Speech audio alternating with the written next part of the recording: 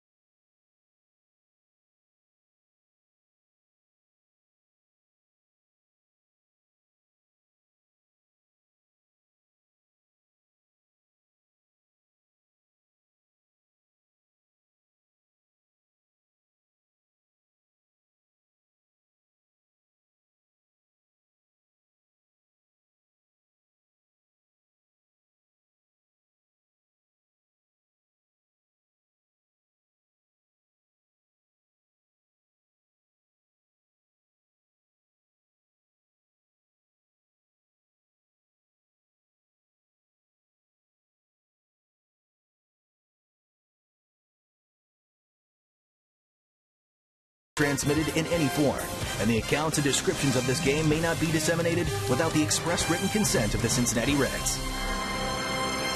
Yes, our Bark in the Park night.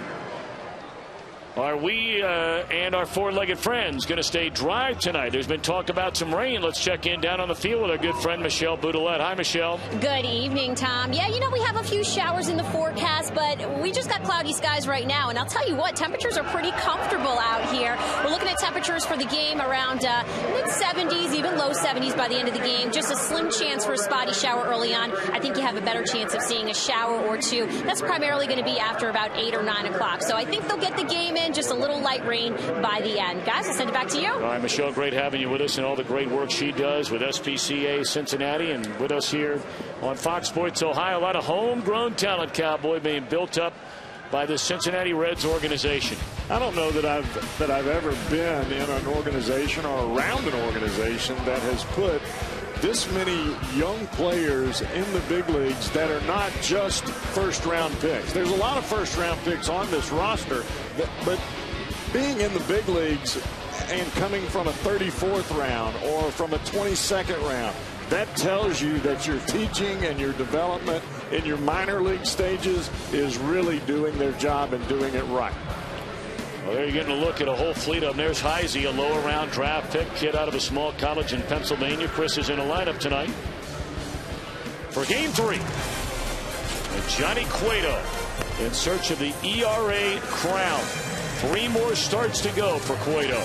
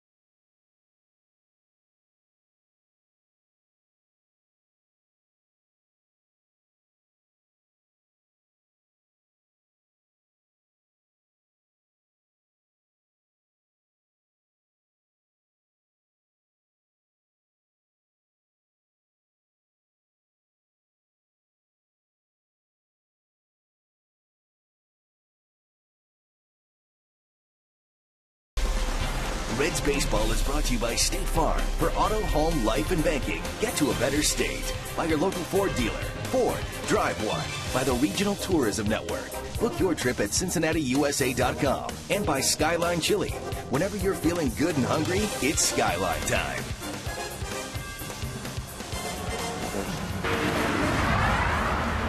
Today, Roberto Clemente Day around the major leagues. A Hall of Famer who passed far too soon, trying to help those underprivileged in other countries all over the world, really. And his name is carried out now in Major League Baseball. Every single team has a Roberto Clemente Award winner. For the Reds, it's Jay Bruce, part of an on-field ceremony a short while ago, and it recognizes a player who combines a dedication to the community along with outstanding skills on the field. See past winners for the Reds. They name one individual winner among each team that's represented, and then that culminates into one person being named the ultimate winner of the Roberto Clemente Award. Correct. take a look at Mike Quaddy's starting lineup tonight. Starlin Castro, Reed Johnson, and Ramos Ramirez to start it. Carlos Pena, Alfonso Soriano, and Marlon Byrd in the middle. Darwin Barney, Giovanni Soto, Casey Coleman against Johnny Cueto, making his 24th start of the year. He missed the first month because of an injury in spring training. That's part of the issue for Johnny tonight. As I was trying to explain when we were opening the ball game, Johnny's room for error is smaller because he doesn't have as many innings as Clayton Kershaw. But his room for success is greater as well because of that same fact. If Johnny gives up no runs, his ERA really drops. Liner into right field on a 1-1 pitch by Starlin Castro. So this game begins for a third straight game of this series with Castro reaching base to start the game. Take a look at the Reds on defense, presented by Ford. Stubbs flanked by Heisey and Bruce in the outfield. Again, it's Francisco and Renteria on the left side, Brandon and Joey on the right, Cueto and Ramon Hernandez a battery.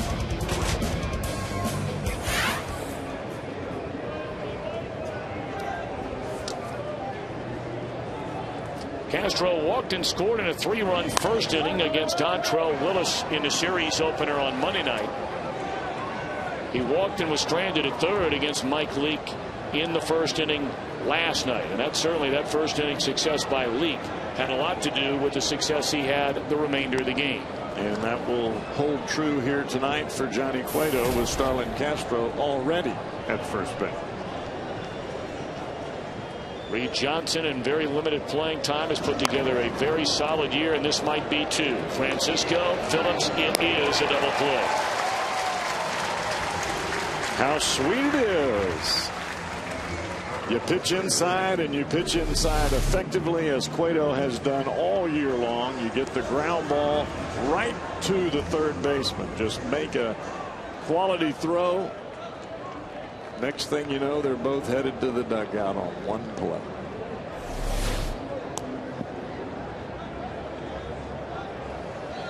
But now Ramos Ramirez. Swing and a miss, strike one.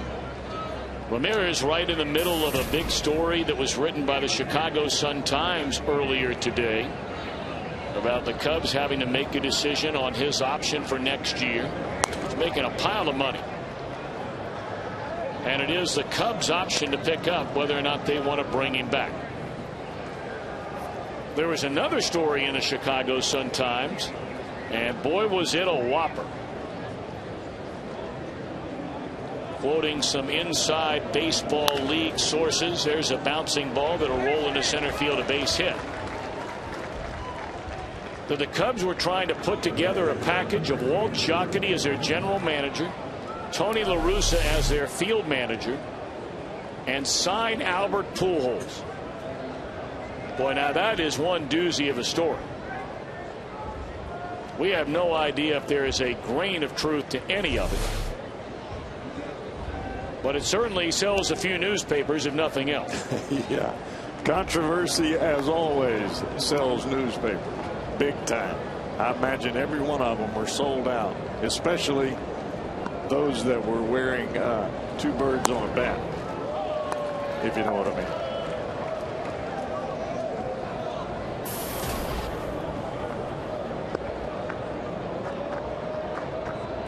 Well, now Carlos Pena with a runner at first and 2 men out. Pena, .232 batter, 27 home runs, 76 batted in.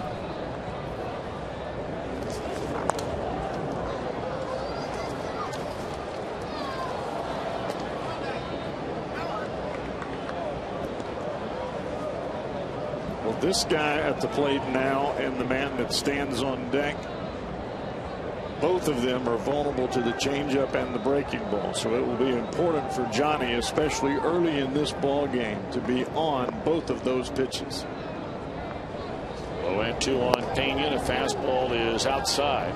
Cueto starting for the 4th time against Chicago this year. He made his season debut on the 8th of May in Chicago. Shut him out in 6+ innings, allowing 5 hits.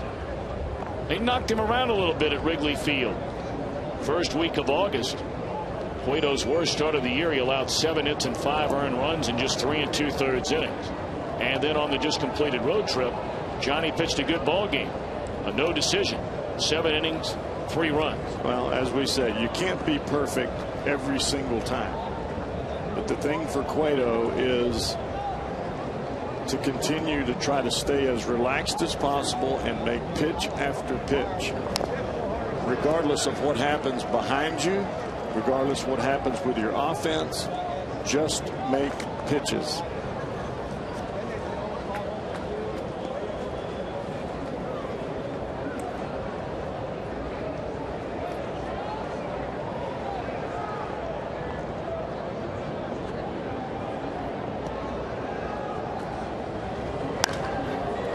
Fly ball, and this ought to end things in the Cubs' first inning. Stubbs waiting, and indeed it will.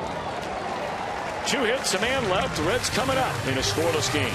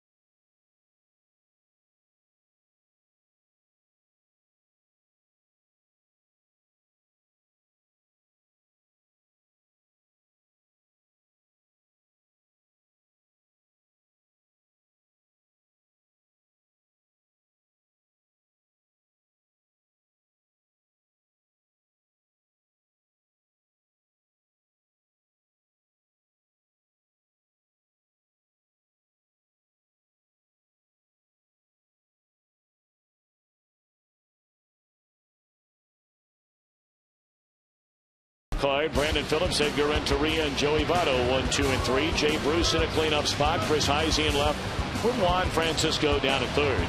And a latter third of Drew Stubbs, Ramon Hernandez, and Johnny Cueto. They'll be facing left-hander Casey Coleman. The numbers are not very pretty for this young Cub right-hander. Well, they're really not, Tom. You look at the innings pitched, 69 innings, 89 hits, and 89 hits and 38 walks.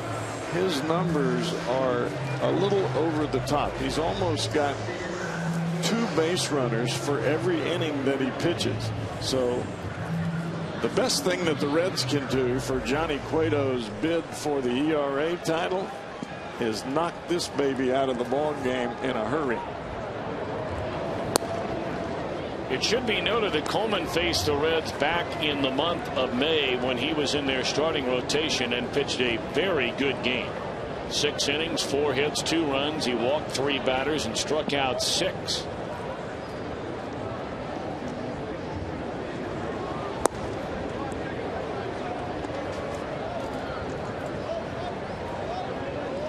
Key for Coleman is changing speeds.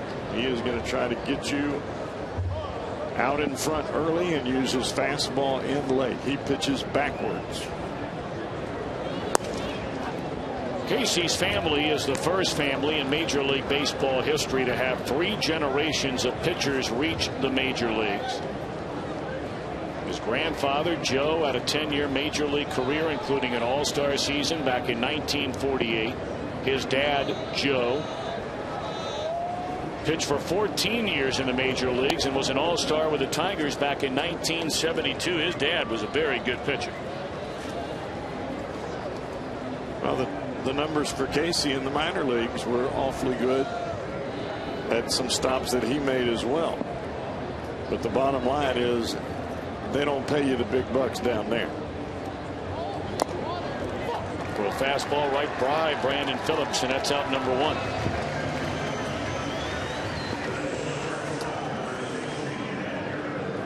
Take a look at Chicago defensively, presented by Ford.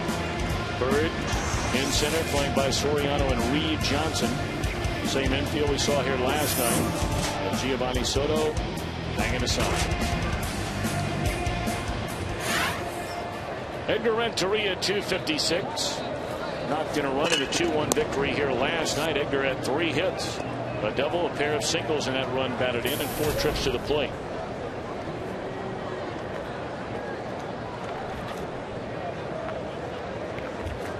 Renteria's numbers are starting to pretty much end up where you thought they might be, quite honestly, when this season began. You may remember going into the year, the game plan was Paul Janisch was going to be the regular shortstop for the team, probably starting 5 days a week, maybe 6 days a week.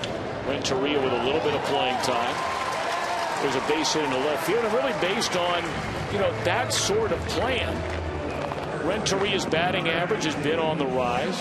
If it keeps going like it's going, he ends up somewhere in the 260s, mid 260s before all is said and done with 40 RBIs. Tom, if he hits 260 at all, that's an awfully difficult task to put on any player, veteran or not, playing on the kind of basis that he's been asked to play. He's really not had the everyday scenarios. I know he's played 3 days in a row here, maybe, I think at the most, maybe 5 days in a row, but not given a month-long stretch where he got to play every day. And trying to get a rhythm playing 3 days a week is awfully difficult.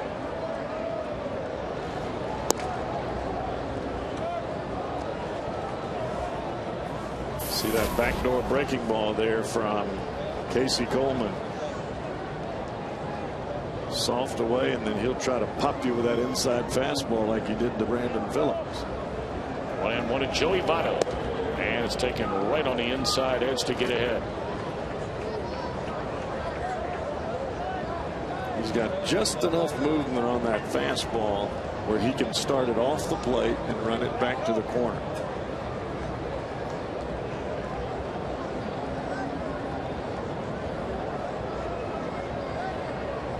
Renteria short lead over at first, 1-2 to Votto, and that's in the air left field. Soriano drifting back to the warning track, and he's able to haul it in. 2 away, and Jay Bruce coming up.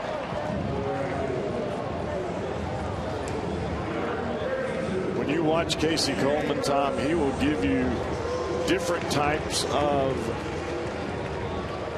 different types of mechanics or a different type of motion when he's on the mound, especially out of the windup. He'll do some different things. He'll look like a regular windup, and then he'll stop, almost stop or slow down, go into almost a stretch-like motion. He uses just about every kind of weapon that there is to hide the baseball and to keep you from centering the baseball with that bat.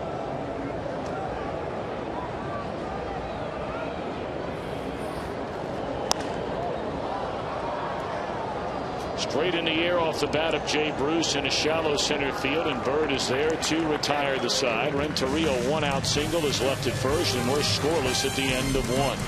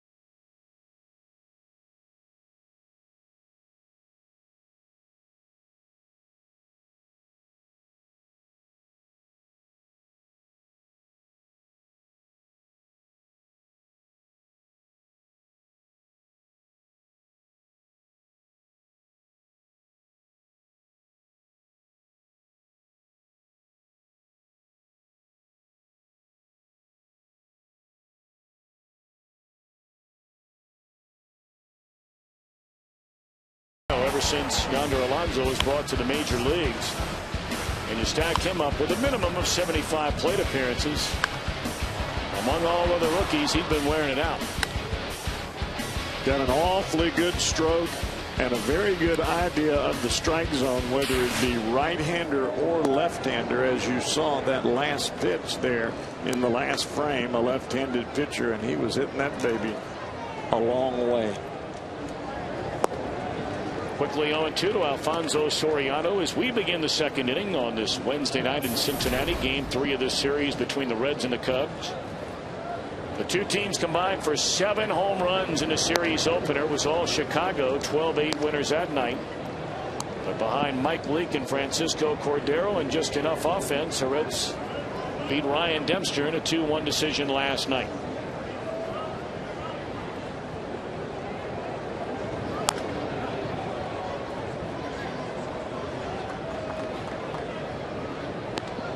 It's amazing to me that Soriano, with his hands and the hip quickness and hand quickness that he has, can still catch up with a 94-mile-an-hour fastball after seeing breaking ball after breaking ball.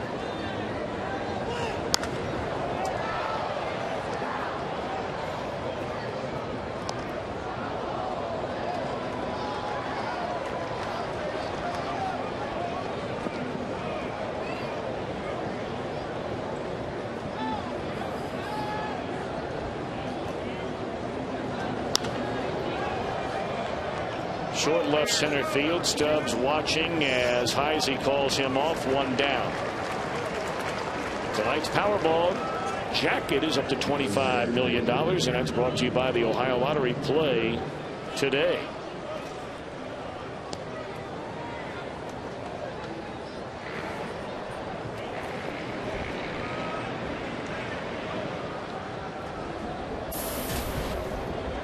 Dark clouds creeping in. We heard from Michel Boutelet before the ball game. Here's a sharp single in the center field by Bird. Third hit tonight for the Cubs.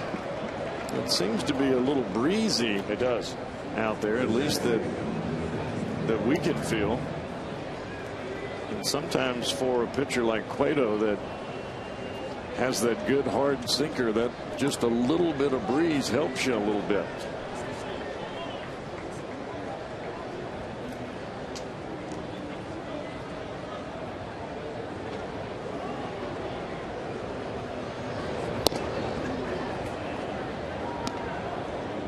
Well, you can tell when Johnny comes out of that turn or gets that front shoulder going a little bit earlier, that ball just elevates immediately. That's the one adjustment that he has learned on his own to make.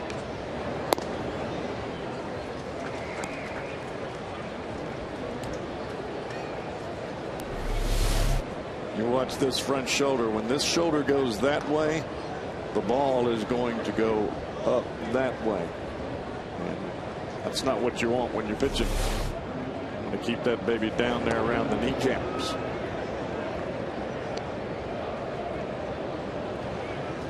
Marlon Byrd only 4 stolen base attempts, successful 3 of the 4. Darwin Barney at .281. He has worn out the Reds this season, especially in this ballpark. He had 2 more hits last night. Look at those numbers overall against the Reds.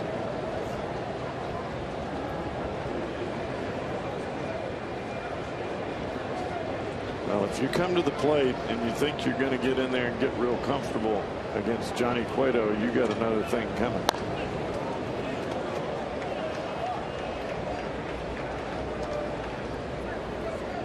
He is going to pitch inside. As a matter of fact, there are some people that think he pitches inside too much. Are you one of them? No chance. I don't think you can pitch inside enough. Especially with the ball running the way his is. You got a kid like this, Darwin Barney, up there that's trying to shoot the ball the other way. You saw that last swing, and that was after a fastball that was right around his face. Cueto did not get the call that time. He thought that could have been strike 3. Gary Darling working behind the plate tonight. Paul Emmel at first, Rob Drake at second, and Al Porter at third. Runner goes, swing and a miss. Now caught in a rundown is Bird, and this rundown should play, should take care of the side, and it does. Strike him out, throw him out to end the second. Still no score.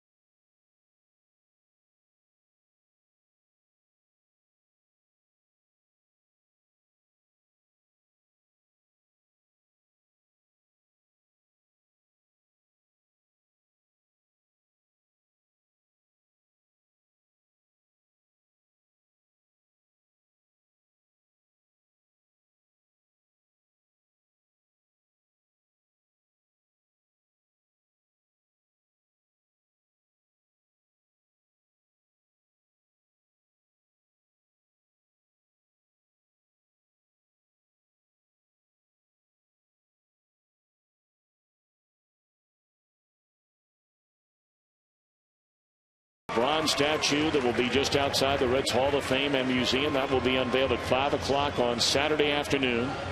And then we'll have a special pregame ceremony beginning at 6:30. Johnny Bench will throw out the first pitch that night. He'll be joined by many of his former teammates from back in the Big Red Machine days. So come on down to the ballpark Saturday night. Brewers in town. First pitch swinging to begin the bottom of the second inning is Chris Heisey. One pitch, one out.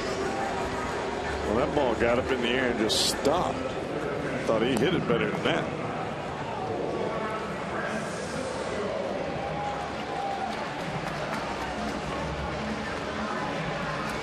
Two weeks from tomorrow, the regular season comes to an end. The Reds still have 7 games remaining after tonight on this final homestand of a 2011 year, and there are tickets available for every game, so why not come on down one more time if you're able to. We'll play tomorrow night at 7:10. Night games Friday and Saturday. Day games Sunday against the Brewers. Night games Monday and Tuesday against Houston. We wrap up the home slate on Wednesday afternoon, and the Reds go out of town for their final 6, including the final 3 in New York, New York. Speaking of New York, very interesting. A road trip the Reds will make in the 2012 year. That schedule was released earlier this morning. Some of you may have seen it. The Reds are going to open their season on a Friday against what used to be called the Florida Marlins. They're now going to be called the Miami Marlins. That'll be opening day, April the 6th, right here, of course, at Great American Ballpark. A couple of weekends during the year against St. Louis. We'll get that back up for you here in a second. That ball fouled out of play.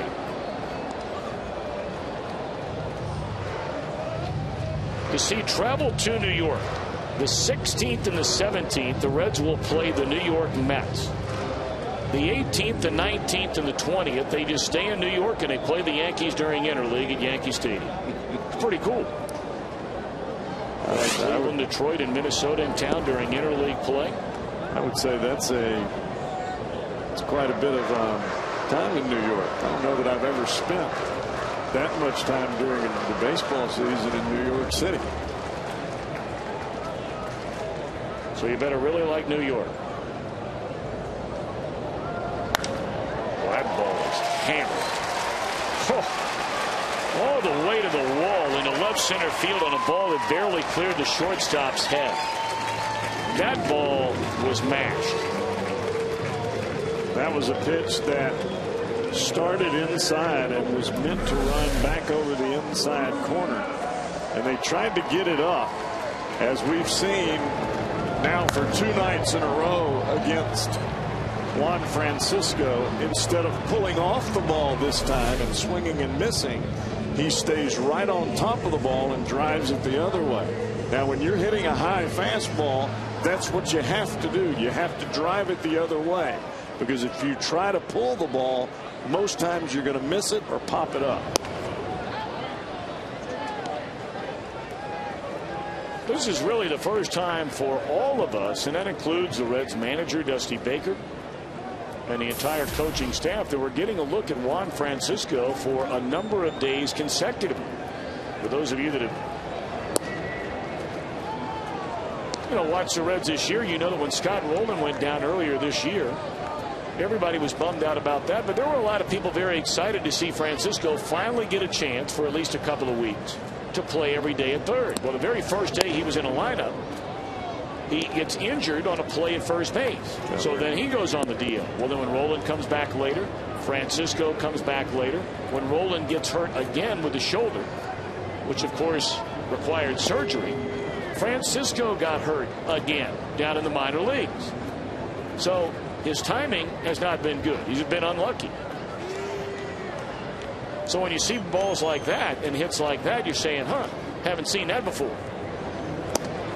Well, there are many that will tell you that this kid can hit big league pitching on an everyday basis without even thinking twice. The problem that everyone thought that he was going to have was in the field. And we have seen some spectacular plays over there at third base. A couple of them in the 9th inning last night. We'll get inside the prep zone this Saturday on FoxSportsOhio.com. Elder will take on Cleveland St. Ed at 7. Columbus Grove takes on Lima Central Catholic at 7:30. That is Saturday inside the prep zone on FoxSportsOhio.com, presented by 1-800-SAFE-AUTO and SafeAuto.com. I'm glad you're doing that one, because I would have said Lima CC. They go by that. I wouldn't have known Central Catholic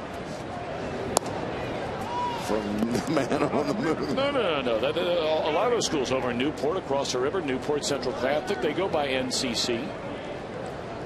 You're all right, big boy. All right, I'm just checking, because I would have said, I might have said something. I don't know what I was saying. You'd have been all right. Lima. Lima, that's one of our great stops on the Reds Caravan every year. Well, that's why I know it's Lima. Up in the northwest part of Ohio. That is always a great stop on the Reds Winter Caravan. Of course, sponsored by our great friends at CincinnatiUSA.com. We'll be out on the road again come late January, early February. Found out a play by Ramon Hernandez. 1 ball and 2 strikes.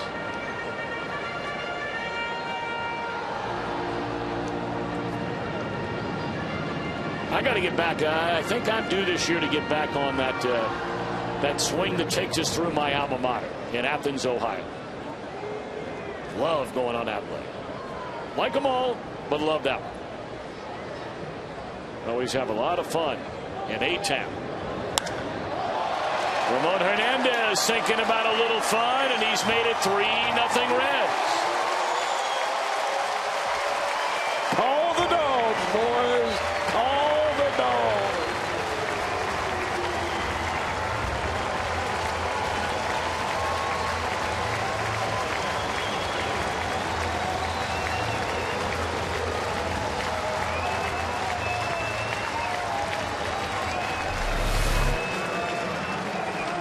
Gets a fastball up and in the middle of the strike zone, and that's what you're supposed to do with it.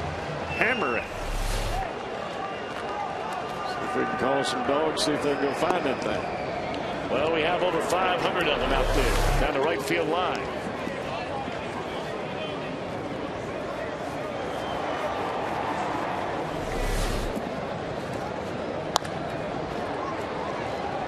Tapper to the second baseman Barney, and Cueto thrown out. 2 away in the inning.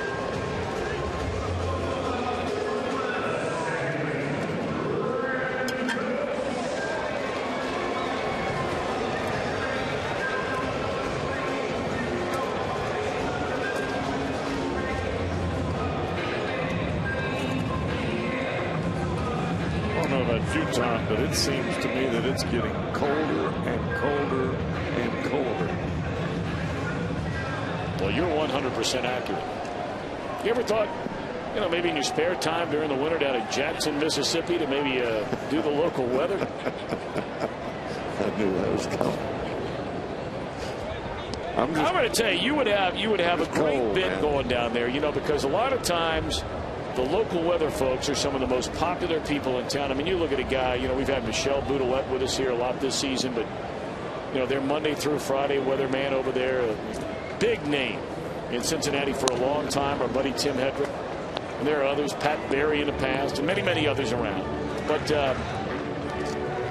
you'd have quite the bit if you wore like a big cowboy hat, put on the Wranglers, some cowboy boots, a different belt buckle, maybe get people to send you in belt buckles, and those George Strait cowboy shirts that he wears all the time. I mean, you'd be looking good doing the local weather every night. That's not happening. Why not? Even if you just popped in there maybe on a Sunday night to give everybody the whole rundown for what's coming up during the. You could ride a horse onto the set. Just trot right on in there, huh? I think it'd be great. I mean, there are a lot of people out there who feel the same way. Ramon Hernandez rode one out of here. 3-run shot in that third inning. 3-0 Reds in front.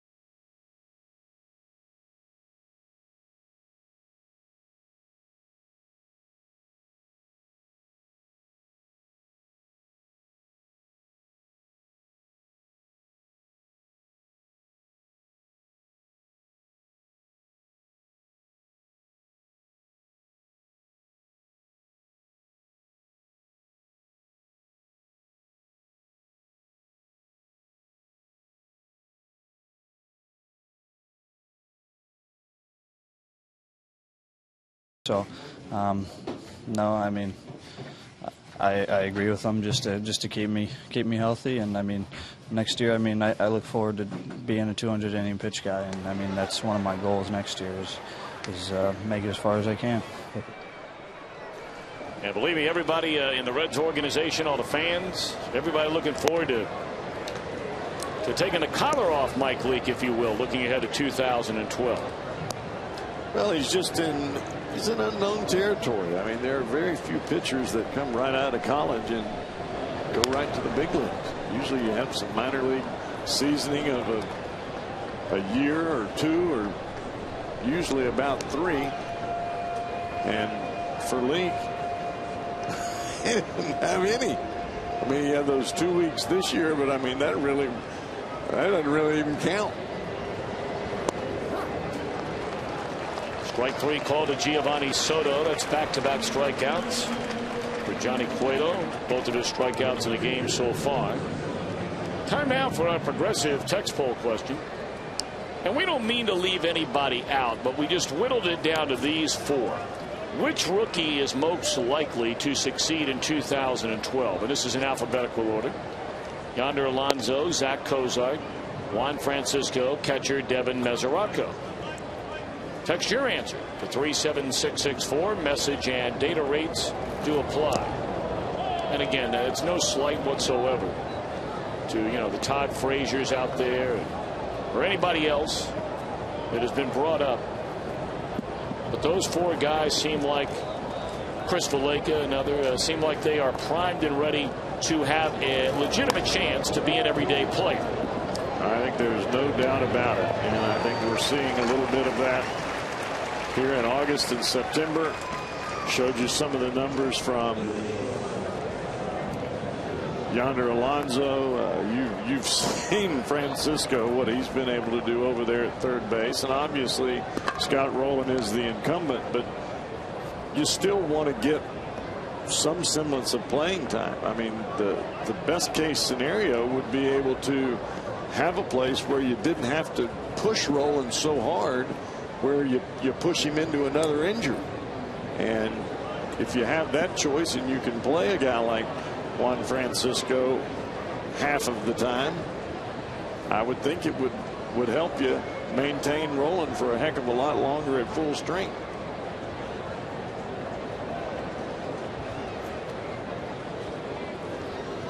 And Reds fans are such smart fans. I think you're getting a real look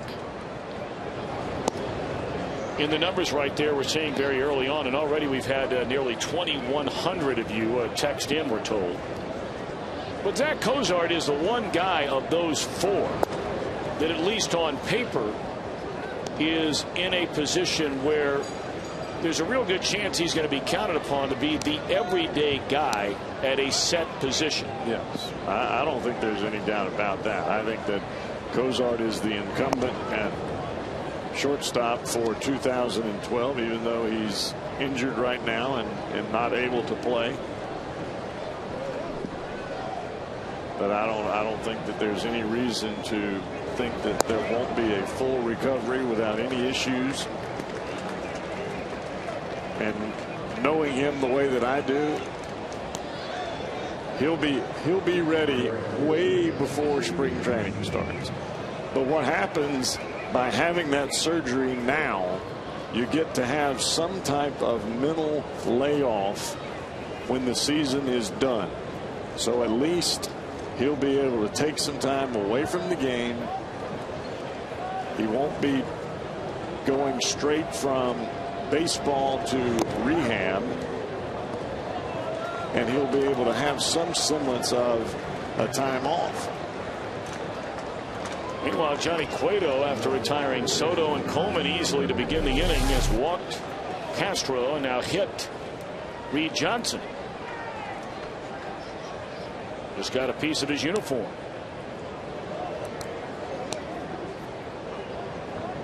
You can see the uniform right there about the bottom of the C on the Cubby. The back leg of the Cubby Bear. You could barely see the jersey move. Now the always dangerous Aramis Ramirez with runners in scoring position, and Cueto just ate him up. 1 pitch, 1 out, and that at bat, and that's all she wrote for the Cubs. 2 men left on base. Middle of the 3rd, and the Reds behind Cueto in front 3-0.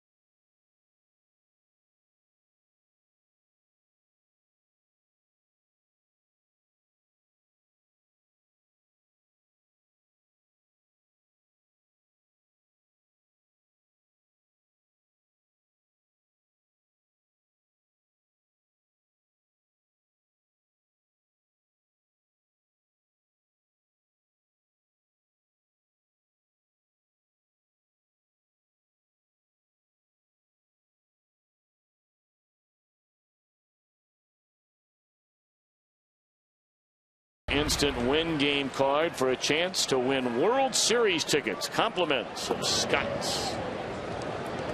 Renteria, Votto, Bruce against Casey Coleman here in the bottom half of the third inning, with the Reds leading 3-0. Thanks to a double by Francisco, a walk to Drew Stubbs, and a 3-run home run from Ramon Hernandez in the Reds' second inning.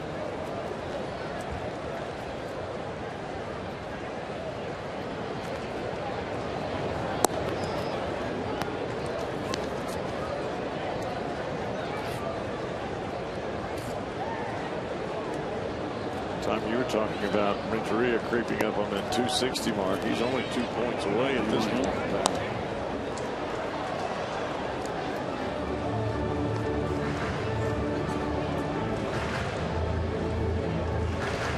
Maybe just signing that one-year contract to join the Reds after winning the World Series Most Valuable Player award last October with the Giants.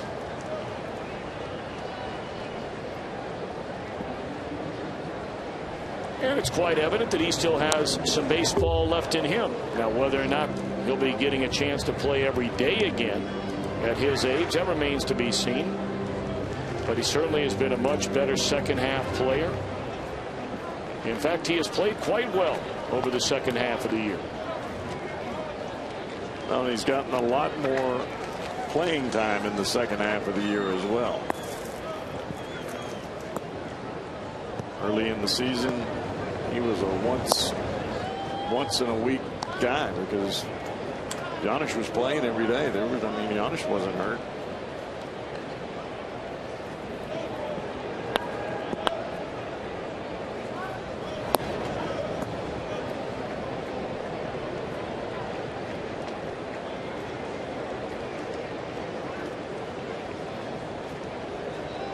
I think here, watching him in the second, watching Renteria here in the second half, he's getting some more consecutive opportunities to play. That pitch was outside.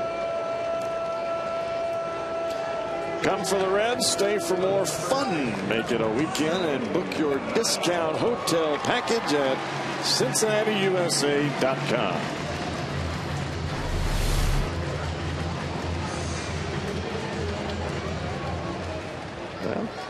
Foxtrack says it's a strike. Maybe I'm wrong. Can't believe I just said that.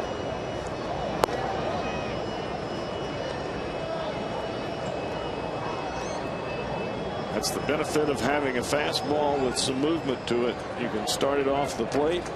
Hitter sees it as a ball. And at the last second, that baby runs right back over the corner.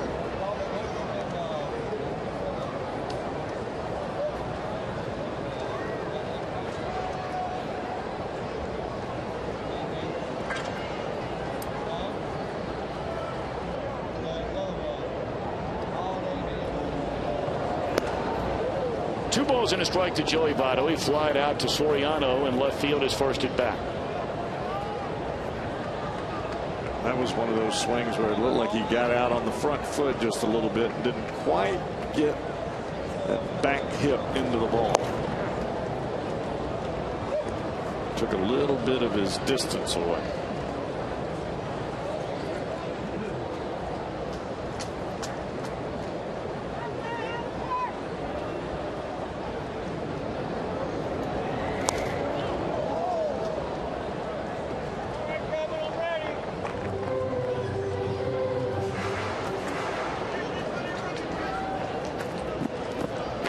Cubs really play Votto to pull in the infield. They shade him to hit it the other way in the outfield. Most teams play Votto pretty much straight up. 3-2. And I think some of it just depends on how they're going to pitch him. There were some times where both he and Jay Bruce, they were playing, both of them dead pull, had all their infielders except for the third baseman on the right field side of second base. Votto continues to add to his league leading walk total, draws a 1-out pass here in the third. Right now, our Hall of Fame baseball writer Hal McCoy is standing by at FoxSportsOhio.com. Why not check in with Big Hal? It's FoxSportsOhio.com, presented by 1-800-SAFE-AUTO and SafeAuto.com. what is this now, 39 years that Al McCoy has been covering Reds baseball for many years, of course, for the Dayton Daily News, and now a big part of our team at Fox Sports Ohio. There he is. What a guy.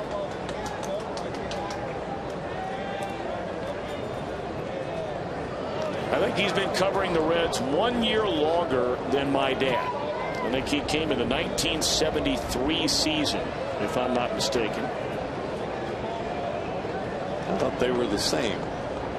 I thought Hal had one more year. Maybe he does.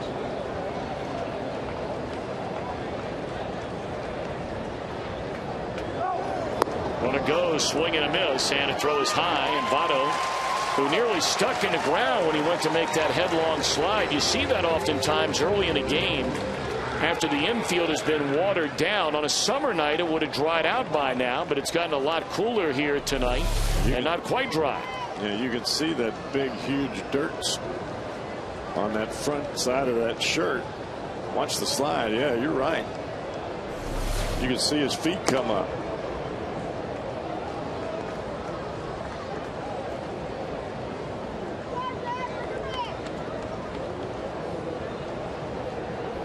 Of course, there have been all kinds of tricks played by grounds crew through the years.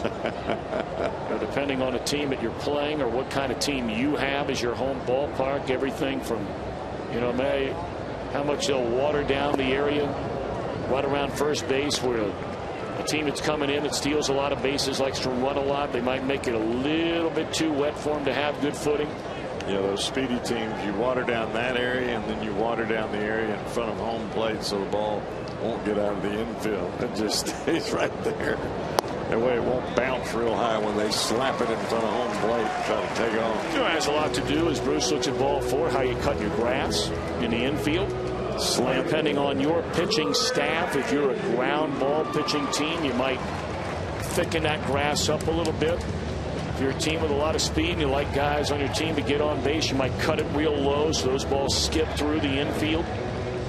You may have a little bit of slant to that line, as it, if you have a bunch of sluggers, then maybe that any ball that goes down the line rolls foul. If you have a lot of speedsters that like to bunt a little bit, then maybe that ball rolls along that chalk line and it stays right on it, and it maybe rolls back fair.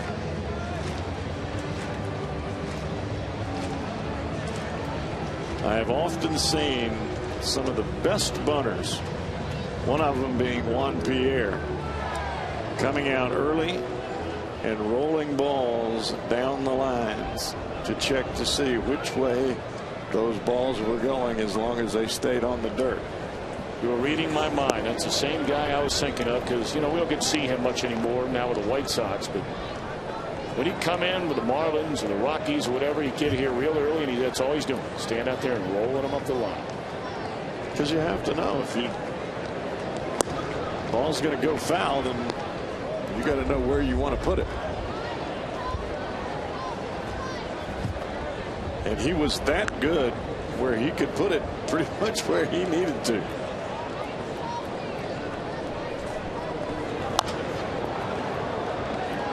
Slow roller, they won't get 2. They get the out of Heisey. Both Votto and Bruce advance.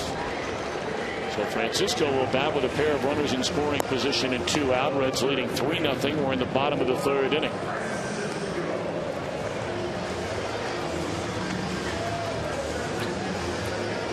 Well, Casey Coleman didn't want anything to do with Votto or Bruce. We'll see how he does with Francisco here, after Francisco hit the ball so hard the last time out, especially with that base open over there at first base.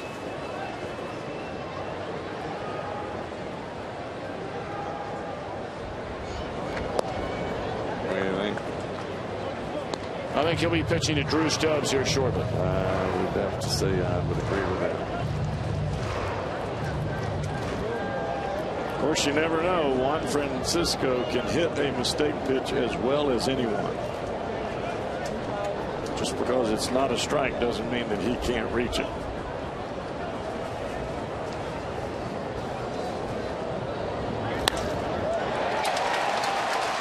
And it's into right field. He'll drive in a couple of runs.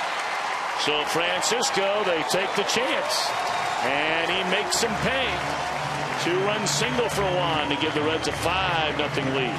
Say, the more you watch him, Cowboy, the more you like him, don't you? You just have to believe that that ball was not ticketed for the strike zone. It was ticketed for off the plate. And by the time Francisco got to the ball, that ball was off of the outside corner. It was not going to be a strike. And he's still able to make contact on a line and get the 2 runs in. That's what I like. Production in crucial situations. 2-out RBIs, folks. That's what you get your contract for. That's a big time hit.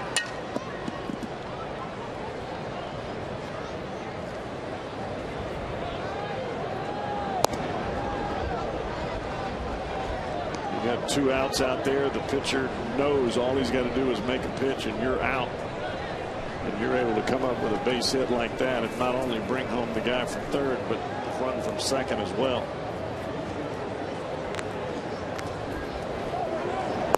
Now Francisco running. He's showing off all his talents here tonight.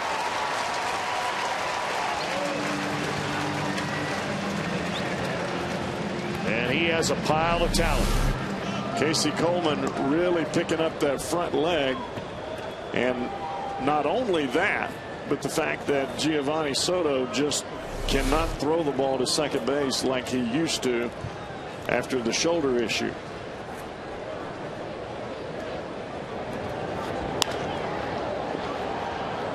Bounce down to Ramirez, and that will end the Reds' third. Couple of walks and a 2-run single by Francisco puts the Reds in front 5-0.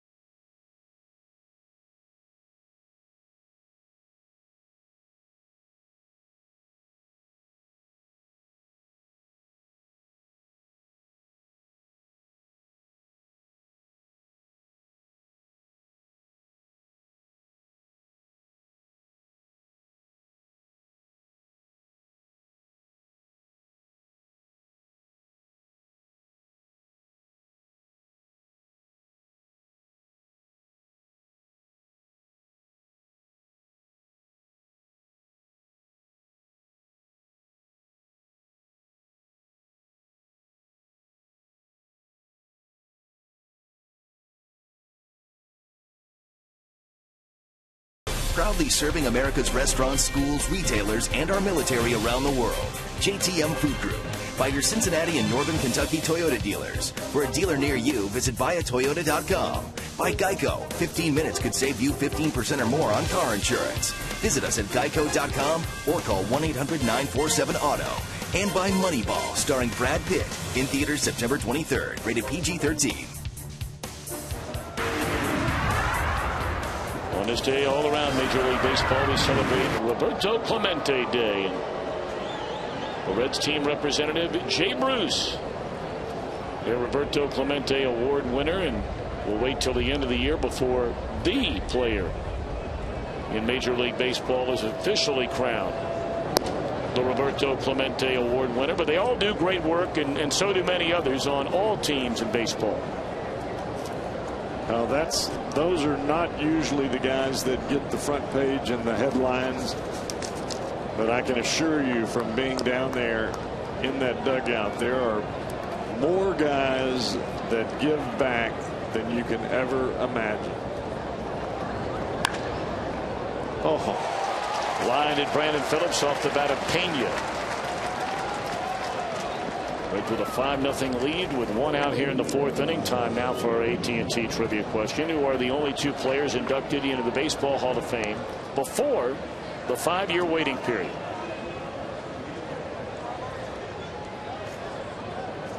Normally that is the length of time it has to pass from the time a player plays in his last game to then when he can be on the ballot for the first time and be eligible for baseball's Hall of Fame. I think I actually know those 2. Really? You believe it? You're kidding. No. Well, one of them. Nope. I take it back. Well, I think they want to take a look at Johnny Cueto. Maybe Ramon Hernandez saw something he didn't like. So the assistant trainer, Stevie Bauman. Something's going on with Johnny. Looked like he was stretching his arm over the top of his head.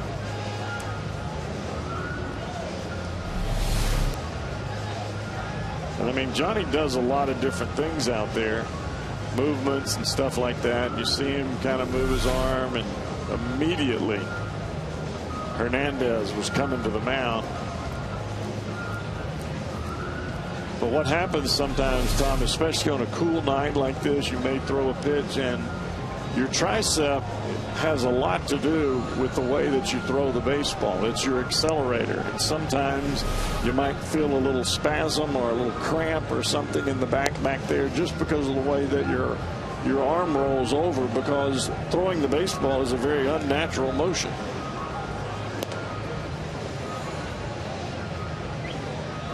But then again, when you have a guy like Johnny Cueto who has done what he's done this year, you want to make darn sure he's all right.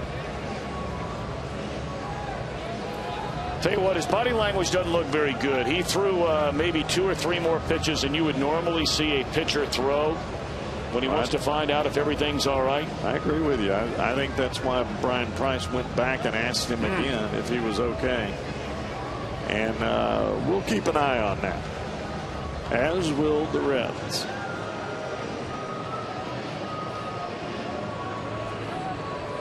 Whenever you throw the hard slider and you're reaching away, and when you're throwing the ball away from your arm side, which would be down and away to Alfonso Soriano, that's when you put the most pressure on that tricep, or the tricep.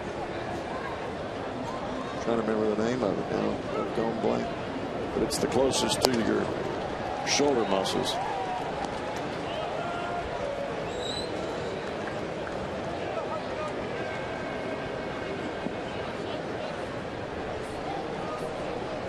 Don't look for help from me, big boy, on that. No, I don't know the name of it. But that was a good breaking ball there, and he seems to be totally fine at this point. This breaking ball goes straight down, and that's the reason that Soriano popped it up. You get the spin, and you see where that ball ends up. That ball will go straight down. I don't know that you could throw it any better than that.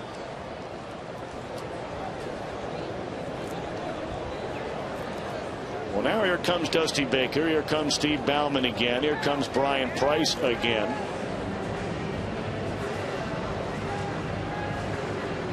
And the head honcho, wearing number 12, wants to know exactly what's going on.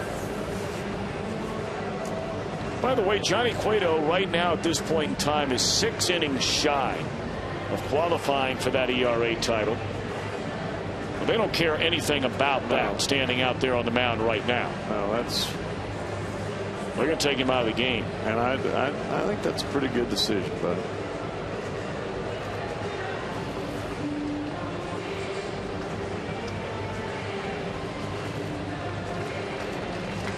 Certainly we hope that young man is okay. He has been the man for the Reds this year. He's continued to get better and better and better ever since he came to the major leagues and made that first start right here against Arizona. when he allowed 1 hit and struck out 10 without a walk in his major league debut. And if we get any word from the Reds clubhouse on Cueto's condition, we'll pass it along. Our Skyline Chili call to the bullpen will bring in Sam LeCure.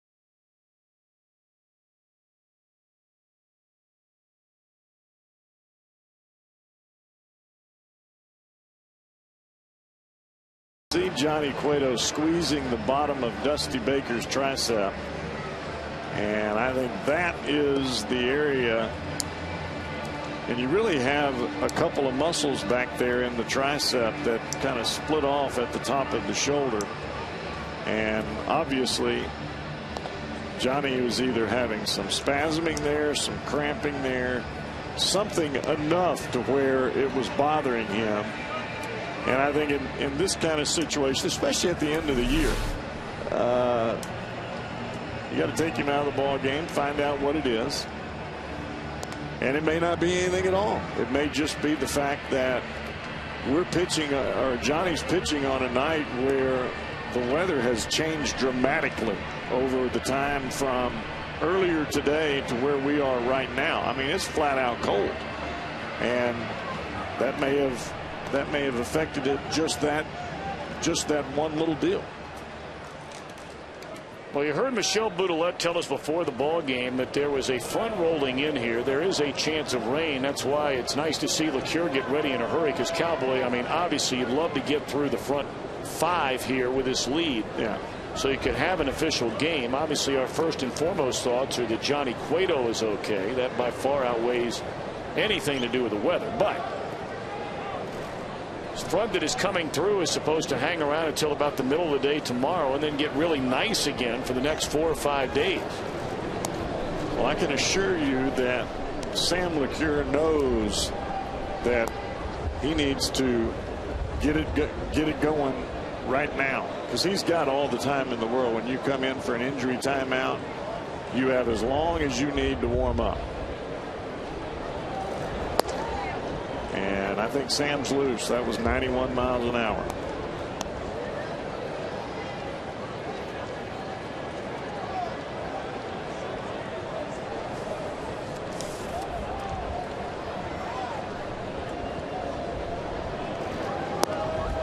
Here's a young man who's put together really a second good year in a row. This one a much more extended year for Sam LeCure. Well, last year they brought him up, and it seemed like every time he took the mound as a starter, he was pitching against a Cy Young Award winner. And that's not an exaggeration. He was. He was seemingly every start, pitched well, but appears to have found a home in that bullpen, and Stubbs will run this one down in front of the wall, and that'll retire the side.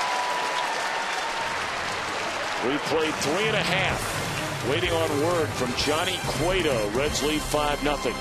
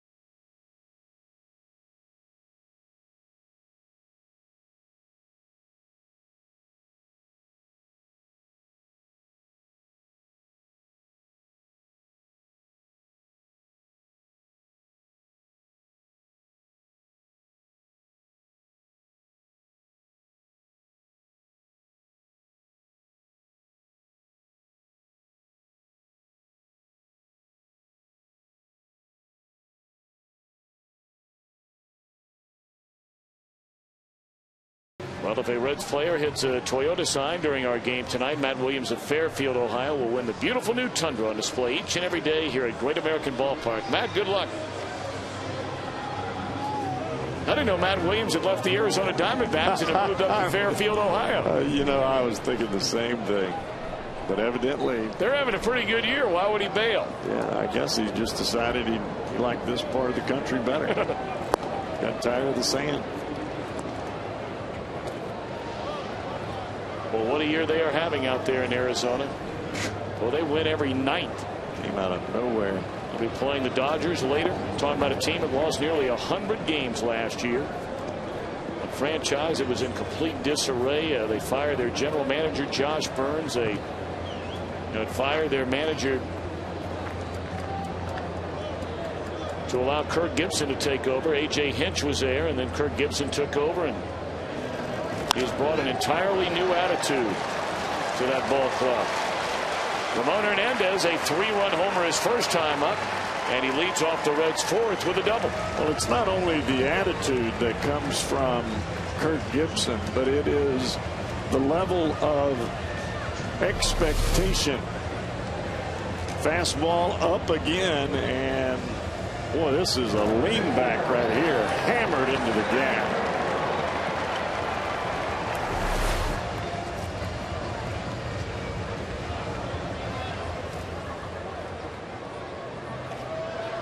.250th career double for Ramon Hernandez. Congratulations to him.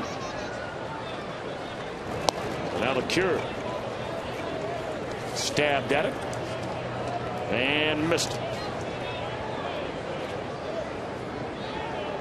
Sam has 1 hit in 7 at bats. He has 1 sacrifice. Stabbed at it again and missed it again. You don't get many chances when you're pitching out of the bullpen to get up there at the plate. No. And he's a little removed from the University of Texas, where if you couldn't bunt, you didn't get to pitch.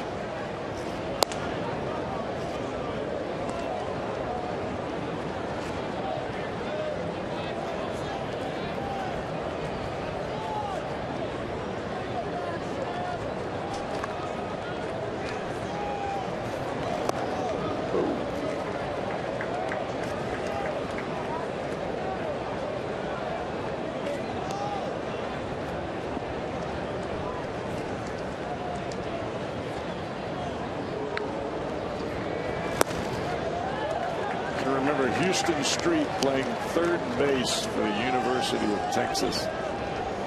He'd come in from third and walk straight to the mound, finish her up.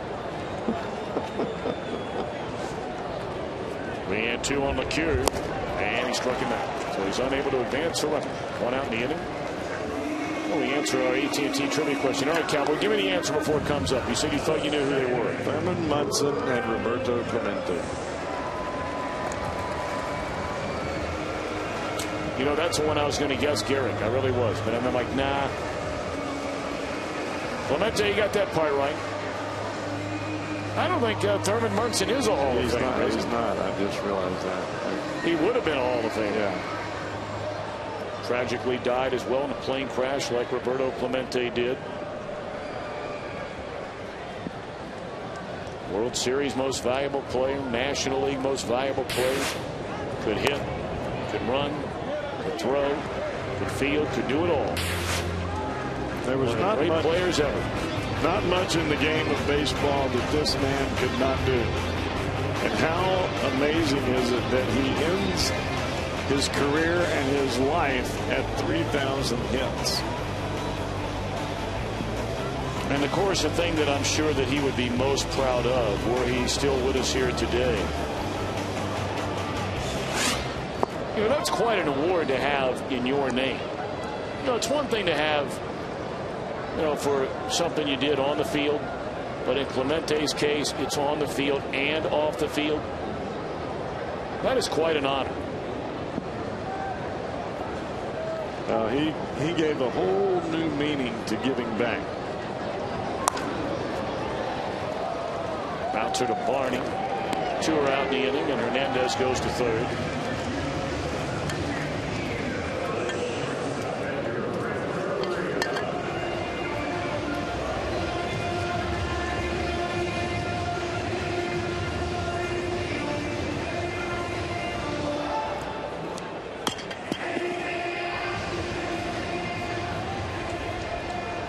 Coleman is fanned 4. He's walked 3. All 3 batters that he has walked have scored. And he trails 5-0.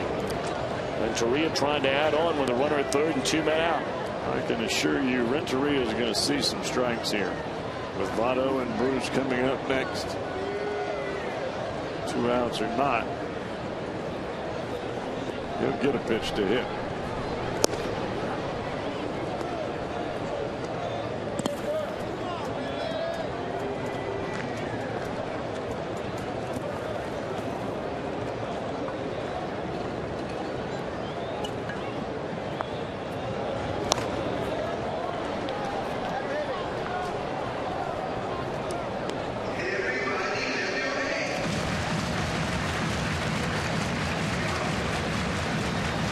Reds and Cubs will wrap up this 4-game series, a nighttime affair tomorrow night. 7:10 first pitch. Randy Wells will be opposed by Homer Bailey, and then the Brewers come to town beginning Friday night. And there's a 2-out hit again by Renteria. He did get a pitch to hit, and he does what you're supposed to do when you get a fastball right down the cane. 6-0 Reds in front. That ball up just a little bit. Looked like that Casey Coleman was going to try to run this ball down and away and tried to overthrow it. And anytime you have that big spin, as Coleman and Johnny Cueto do before they release the baseball, when you try to overthrow, that means you come out too early with that front shoulder and the ball just elevates as it did there. Well, they have Ramon Ortiz, a right-hander. They have the left-hander that we saw the other night make his major league debut, John Gaub.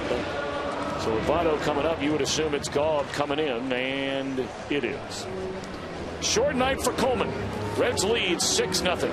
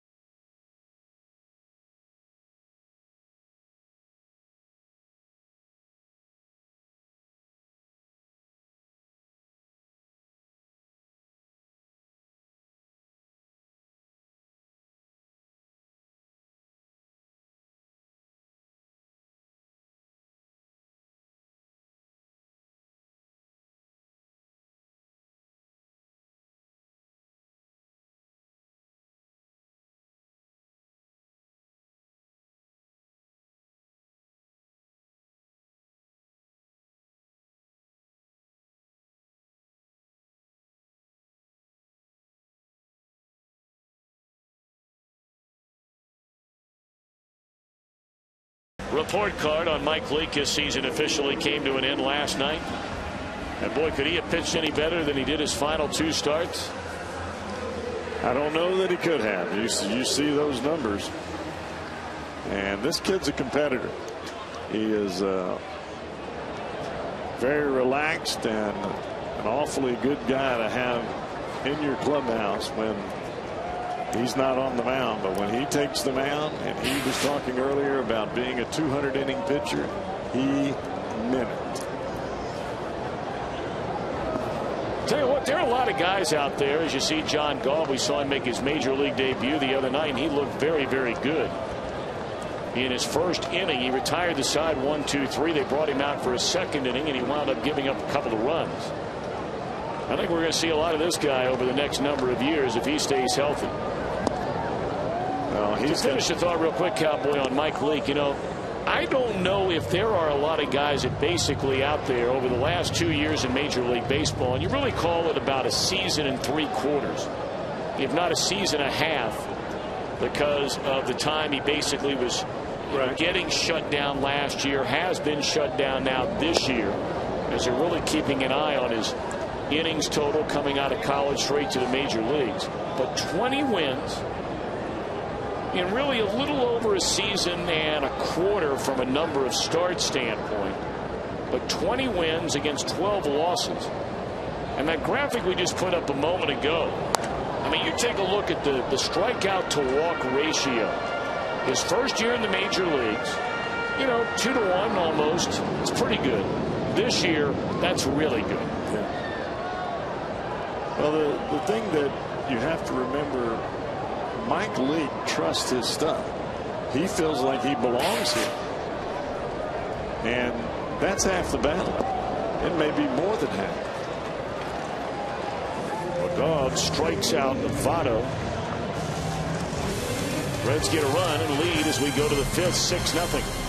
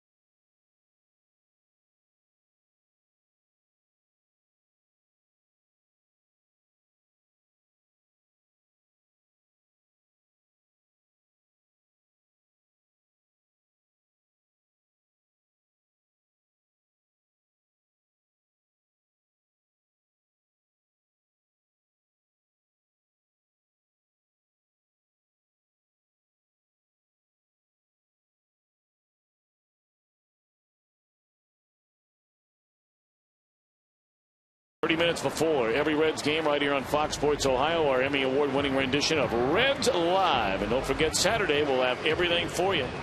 A special 1-hour edition of Reds Live for the Johnny Bench ceremony. The statue unveiling in its entirety.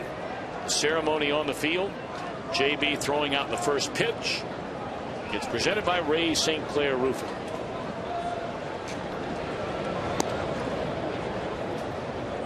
The official word from the Reds clubhouse, a strained right lat. That's that muscle you see guys that are really, really ripped and muscle bound.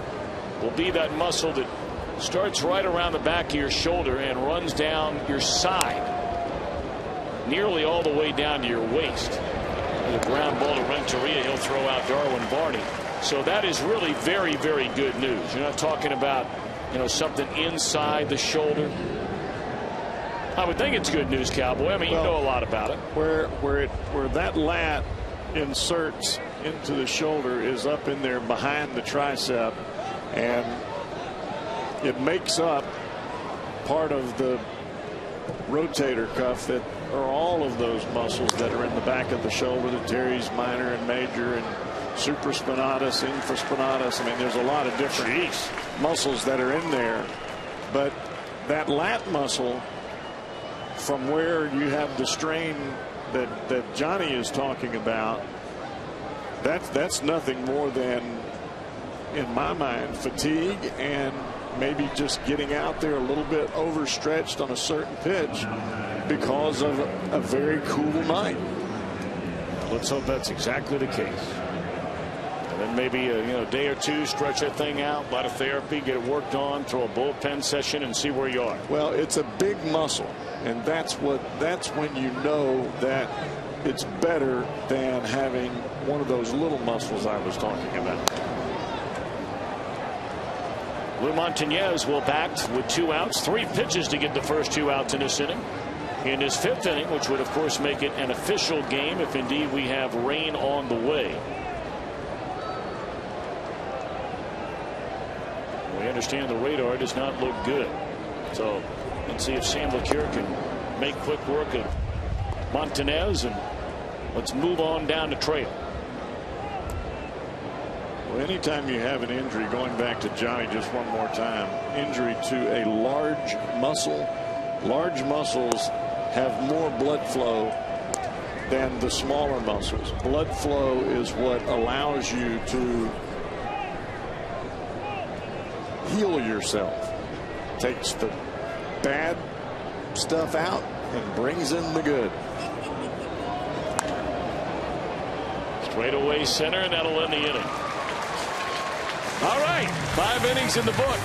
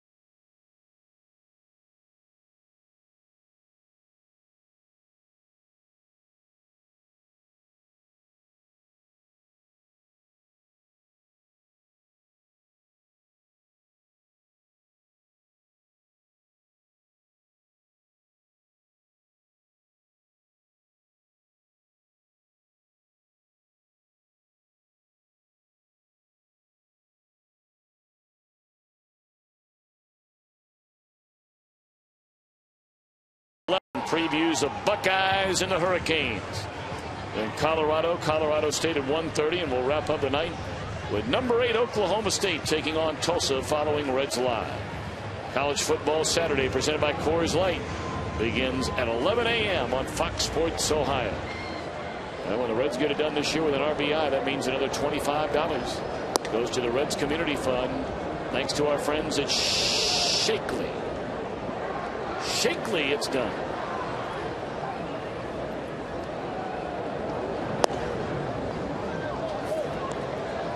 John Graybo takes over on the mound.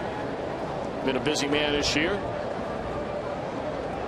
We'll face Jay Bruce to begin the Reds' bottom of the 5th inning. And the Reds leading 6-0. Reds got a 3-run home run from Ramon Hernandez in the 2nd inning. A 2-out, 2-run single by Juan Francisco in the 3rd, and another 2-out hit to drive in a run in the 4th inning off the bat of Edgar Renteria. Tom, I tell you what, I think you're right about John Gobb, that we will, or is it Mark Gobb? No, John, you're right. John Gobb. I really believe that we will see this guy from here on out. The stuff that he showed in both of these games, plus his minor league numbers, are just going to be phenomenal. You can compare him to the guy that's standing on the mound right now and just look at the release point, how they hide the ball, the breaking stuff, and the velocity on the fastball. Amazing. Just a lot of difference.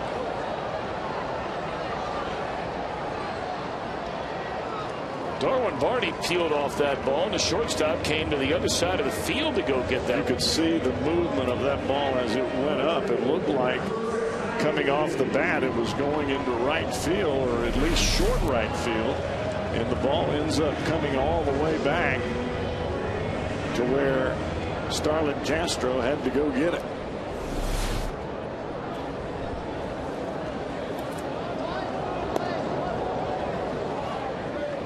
Chris Heisey is fly to center and grounded out to short.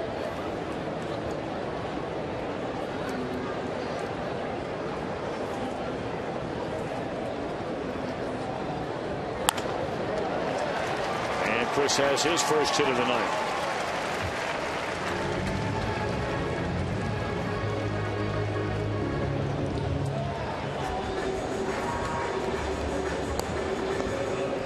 Yeah, we talked about so many of the youngsters earlier, and we were including Chris Heisey and talking about Juan Francisco and Yonder Alonso. Well, people forget that Jay Bruce is not a whole. He's younger than most of those guys. Yep. He's just been in the big leagues a little bit longer. Clearly putting together as Jay Bruce the best season of his very young major league career. It's the first year he's been able to really stay fully healthy the entire year. And has 30 home runs, career high, 90 RBIs, a career high, and he's only 24.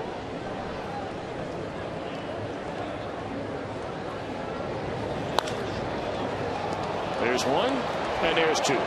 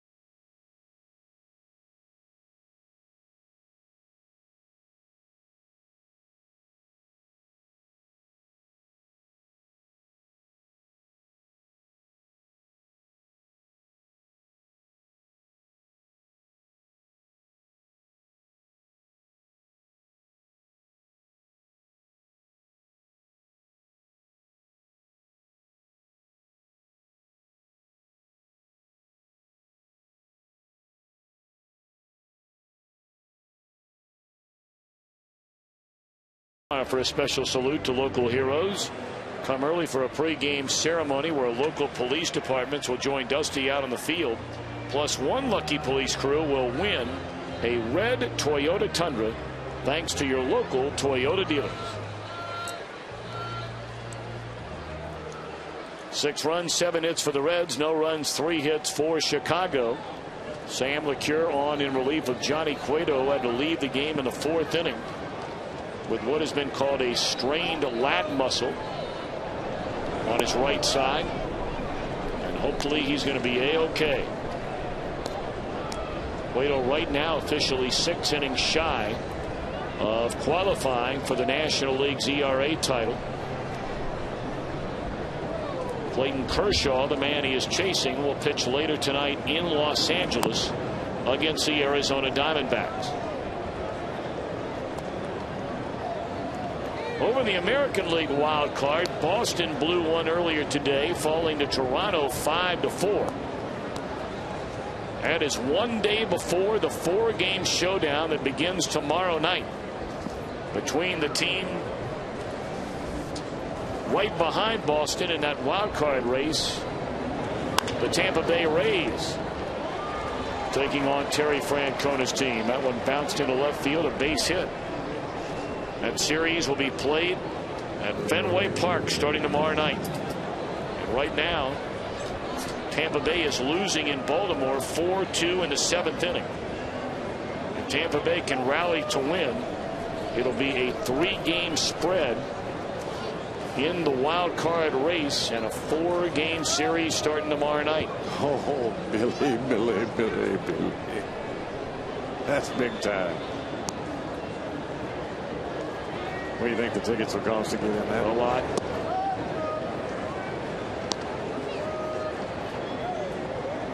Well, you think about that Tampa Bay team, and I'm not sure there's a manager in either league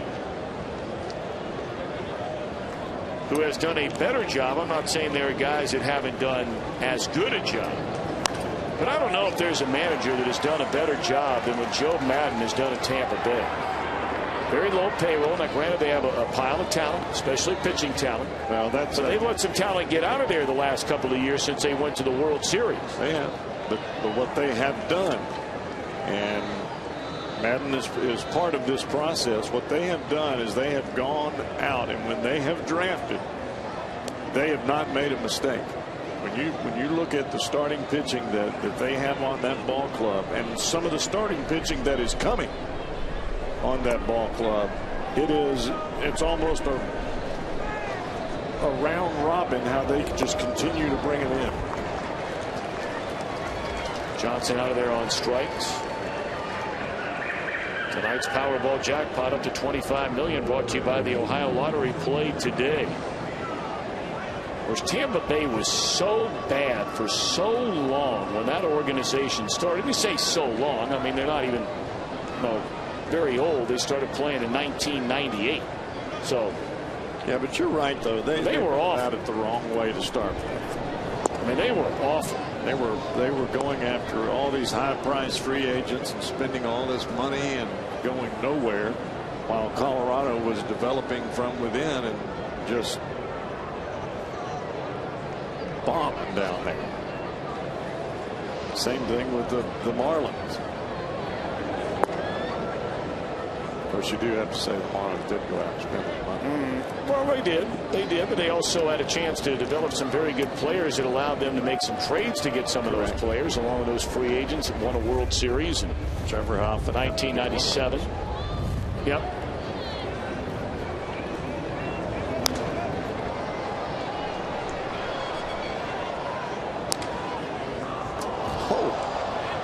But you look at the oftentimes you'll see in college basketball, you'll see it in the NFL a lot, where you talk about a tree created by a manager and then maybe some of his coaches that have gone on to manage in other places or coach in other places. Tell you what, that Mike Scioscia tree, it's not all that long, but it's a good base hit in the left center field, and Castro will advance first to third. The Cubs have him on the corners with one out. When you think about the job Madden has done, former bench coach under Scioscia. And now what Ron Renicky has done, former bench coach under Mike Scioscia in his first year managing the Brewers, and they're going to win a division championship. It's hard to argue with that type of situation, especially, and it goes back to the general manager theme. When you have an older general manager that has had guys that have worked underneath him or worked with him that have moved out onto their own now, and how well they've done. I mean, when you learn from some good folks, you just don't forget what you learned, and you'll be all right.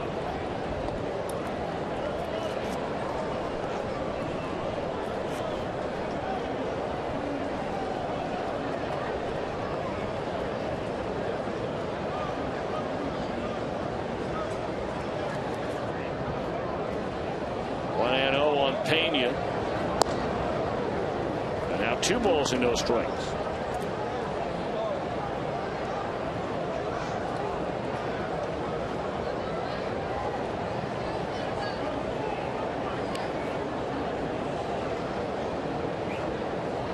But you know, Tom, the bottom line with all of those teams that you talk about, it all comes down to pitching. That ball is lifted into deep left field, and that is up against the wall. Castro will score. They're going to hold Ramirez on a run-scoring double by Pena. Cubs on the board at 6-1.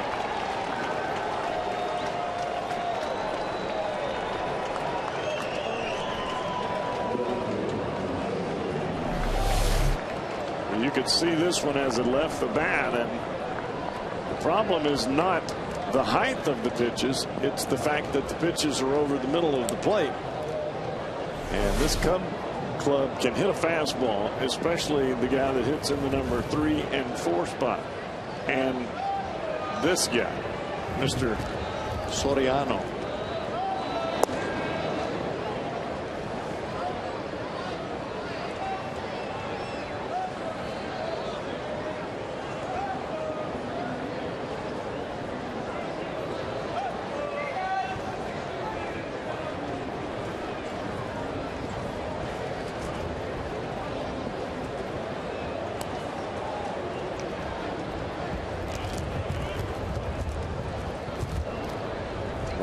Soriano, and a breaking ball just misses the outside corner.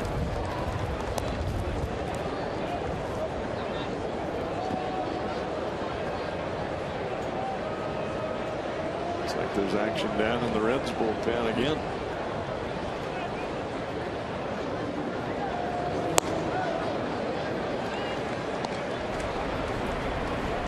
Logan Andrusen.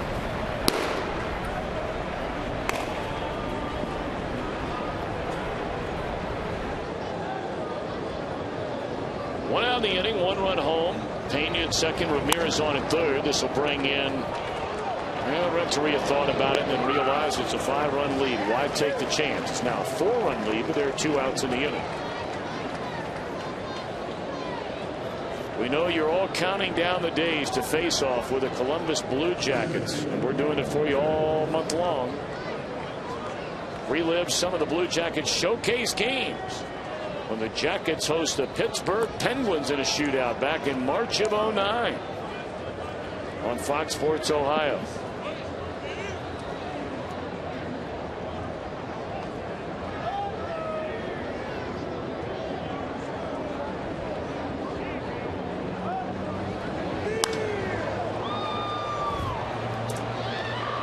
Straight away center field, and Stubbs back to the track, and that'll end the inning. Cubs get 2, leave a man, middle of the 6th. Reds lead by 4.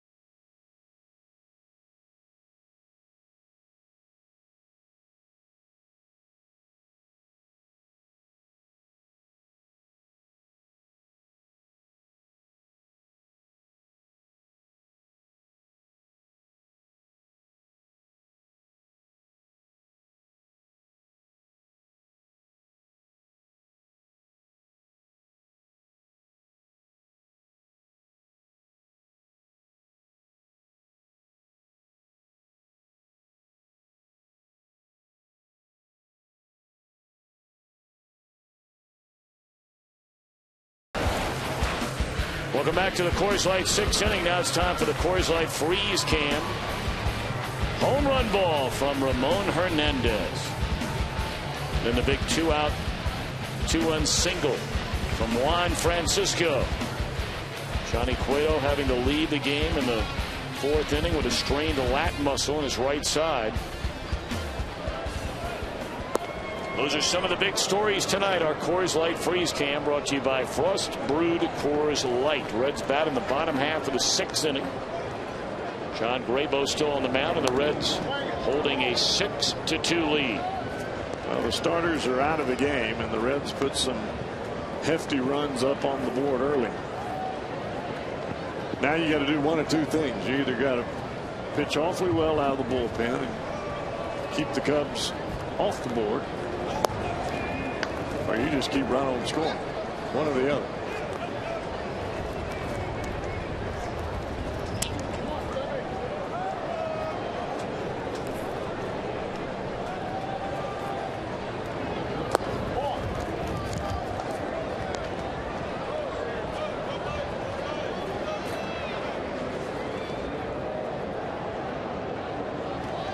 Stubbs has walked, scored, and bounced out to third base.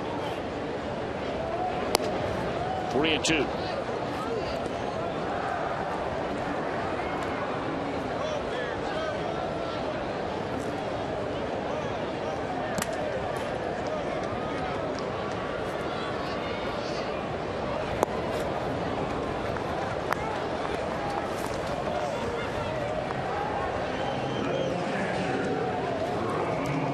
Take a look at the Honda standings bouncing around baseball. Philadelphia today officially secured the NL East title. 5th year in a row. The Phillies are heading to the playoffs.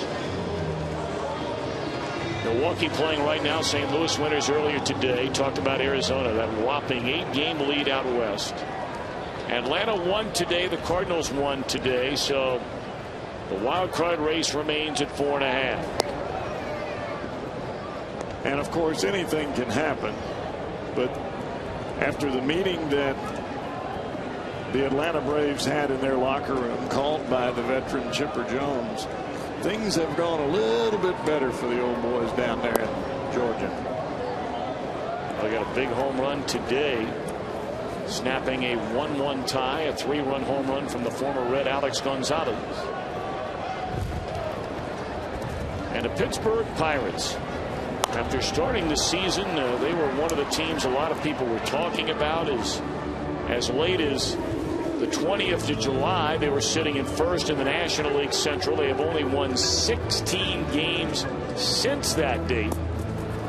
And they set a dubious major league record today, their 82nd loss, which means that they have now had a losing season in a major league record 19 straight years. And I think that is reason in itself why the Reds should push as hard as they possibly can to get above the 500 mark. Because when you're under 500, people think you're losers. And when you're over 500, you can at least say, we weren't losers. We didn't win, but we're not losers.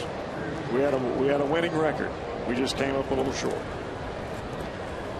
Reds beginning play 4 games under the 500 mark tonight. Chappelle will bat for Sam LeCure. And Barney will gobble up the ground ball in a 1-2-3-6 inning for Graybo. Reds 6, Cubs 2. We go to the 7th.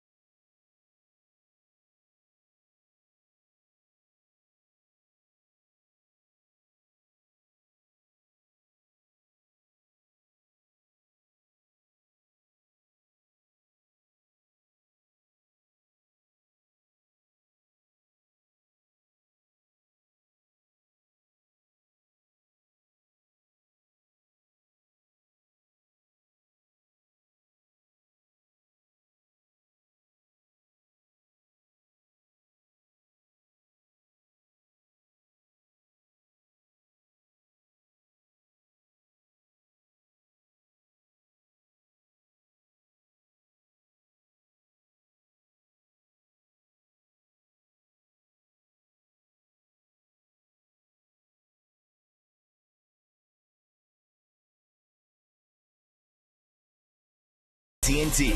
Cincinnati Children's ranks 3rd in the nation on the U.S. News and World Report's honor roll for Best Children's Hospitals 2011. By your Cincinnati Northern Kentucky Honda dealers. Visit mycincinnatihondadealer.com for current offers. And by Wendy's. You know when it's real. Top of the 7th inning. Game 3 of this 4-game series. Cubbies won the opener on Monday night. Reds 2-1 last night. Reds lead 6-2 tonight. And now taking over following Sam LeCure is right-hander Logan Ondrusek. Both Ondrusek and Bill Bray at the beginning of this season. Well, really, not at the beginning. I would say all the way through the All-Star break. They had numbers that, well, they were flat out incredible. I mean, both of them were under 2 in the ERA column. Especially this guy, Ondrusek, he was down around 1. Well, you're right. So was Bray. Yeah, but neither one of them have been in this kind of scenario where they're pitching just non-stop out of the bullpen. And I think as you move into 2012, I think both of these guys will be better for having served the way that they are being used, the way that they were this year.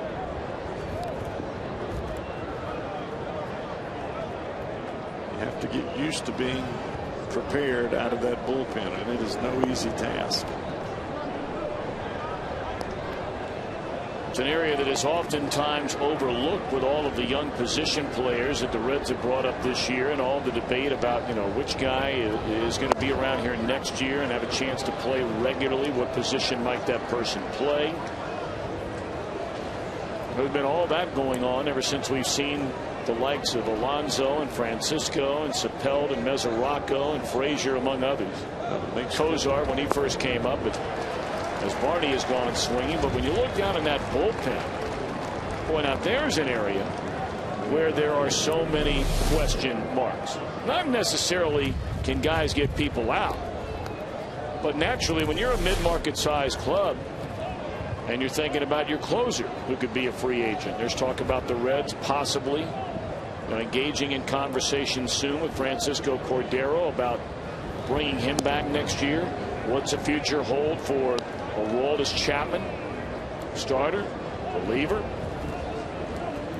Nick Massick, a guy who over the last couple of years has been absolutely lights out of that bullpen. This year it's not been the same. He's arbitration eligible, and based on his numbers he can make a pile of money. So then you throw in Ondrusek, you throw in Bray. LeCure looks to have a pretty good beat on that long man roll down there, although of course that's subject to change. So there's a lot going on down there, and trying to figure out how all the pieces fit together depending upon who you decide to bring back. Exactly right. And I don't know that you can go to arbitration with Nick Massick. I don't know that you can do that. And in this payroll, now you could do it if you were the Yankees and run the risk, but I don't know that you can go to arbitration and put out that kind of cash for numbers that you don't know what you're going to get for it, because that's going to be a heavy duty case.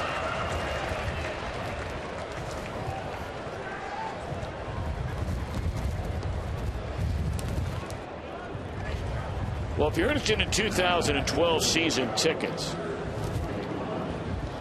why not try out the 2012 season ticket test drive? What you do is you make a deposit on a new season ticket plan by this Thursday tomorrow, and you'll get 5 free tickets to any 5 remaining home games in this 2011 season. And you're able to test drive 5 different seat locations inside the ballpark. I think that's a great idea. It is a great idea. Visit Reds.com/tickets right now, and you're running out of time. You and I talked about that last night ad nauseum, about the different places in the ballpark that are so fun to sit at, where everybody else thinks that the best seats are right behind home plate, and that's not necessarily true.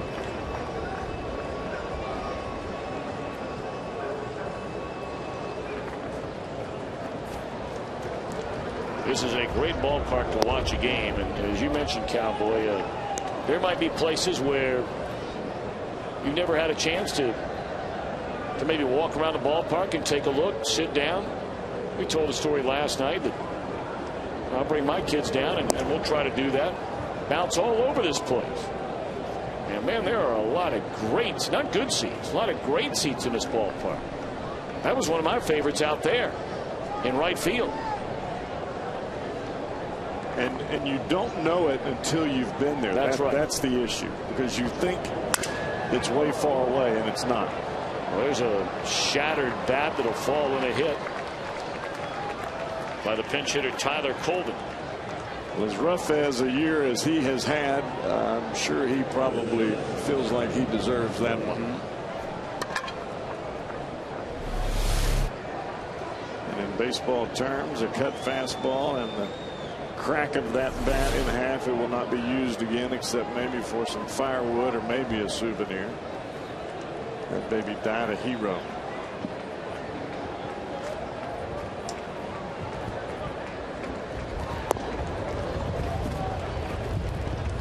Castro has been on all 3 times tonight. 2 hits, a walk. He scored a run.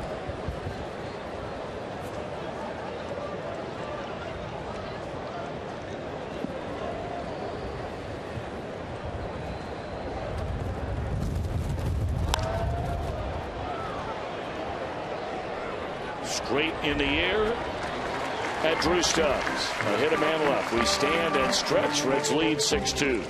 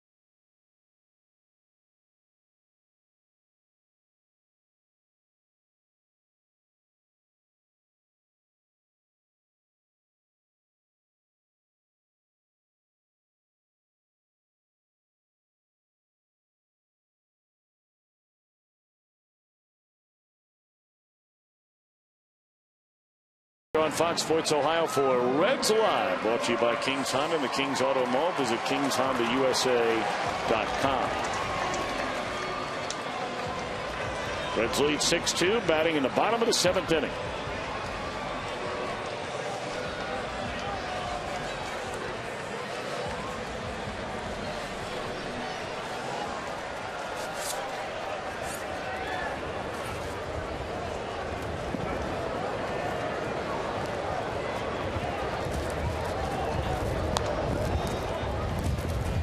Veteran right-hander Kerry Wood taking over on the mound.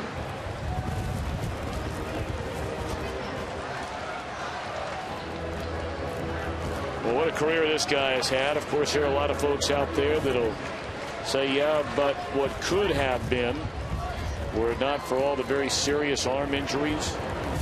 After he first broke in the major leagues, I don't think anybody will ever forget that very frigid May afternoon at Wrigley Field his rookie year when he struck out 20 Houston Astros in a game. Wound up becoming one of the most dominant starters in the league. But boy, those injuries have piled up. Well, it has always been about control for Kerry Wood. And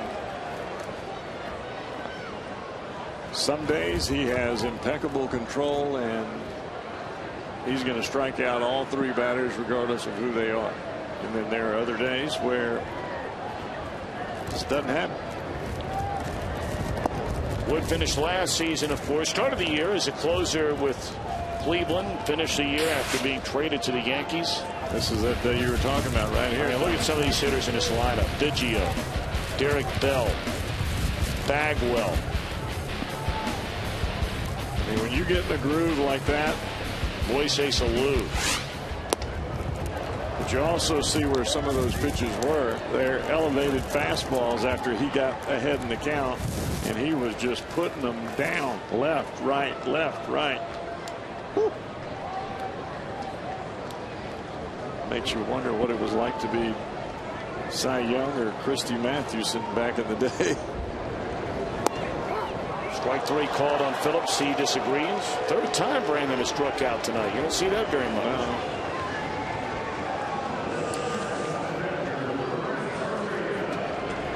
Even the best have tough days. Andy. Reds fans, if you're in the restaurant industry, let JTM Food Group help you with great tasting products for your menu. Inspired solutions, better results. That's JTM. Are you going to go see that movie Moneyball? Well, I don't know. You know, we've been running that clip.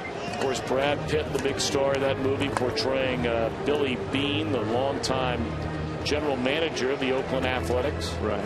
Based on the book. Great book. Very interesting book.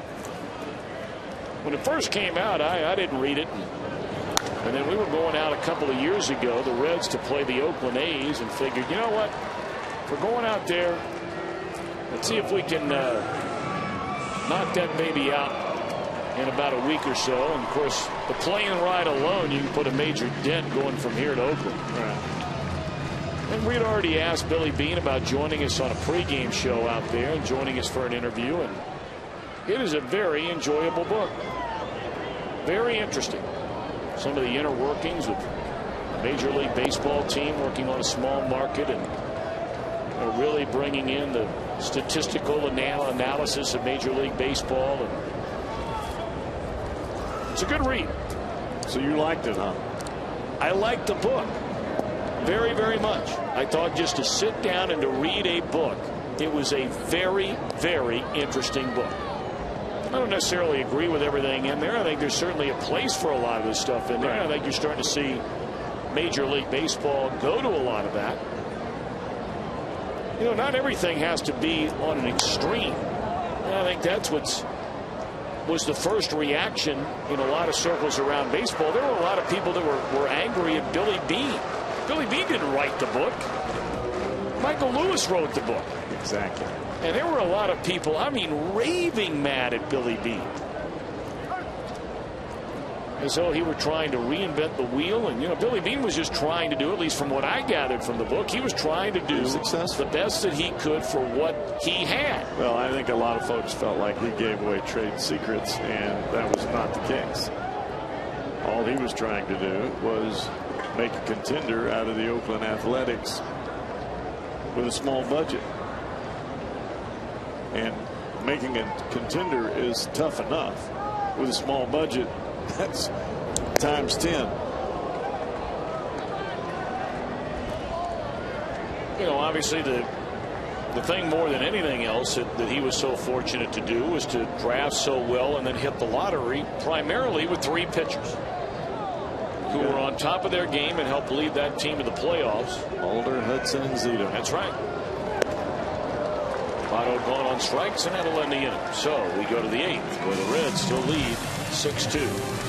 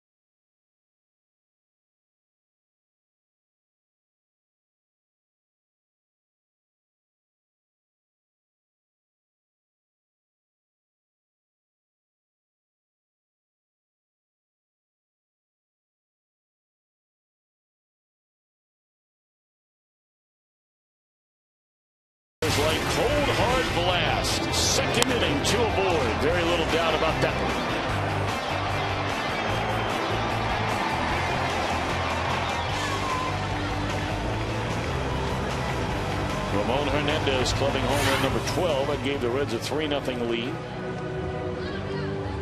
Right now the pitcher of record in this game would be Sam LeCure.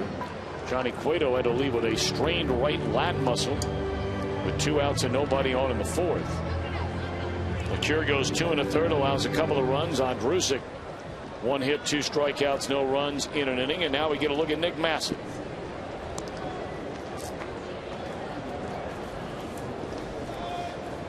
Nick Massett, you see the numbers. They're better now than they were 3 weeks ago. But he again had a very difficult start getting out of the gate, out of spring training, and then put together a pretty good month or 2, and then just couldn't quite get consistent at all. And really his MO, you thought he was going to do it again for what would be a 3rd straight year, where he had a rocky April and then he was lights out for the last 2 years, May through the end of the season. I mean, as good as anybody in the league. But this year he hit that 2nd bump in the road. And I think a lot of that for Nick goes back to consecutive work days where Andrusic and Bill Bray were filling spots that he had filled last year. And for a reliever, it's your detriment is always not getting enough work. You're always better getting more work than not enough. Well, Cowboy, if that is true, there's a fly ball to left field. I mean, heck, you were down there for 10, 12 years. Nobody knows it better than you do. Then why do people make such a big deal about bullpens getting overworked? That I don't know. So you don't believe in that? No. Wow, it's interesting.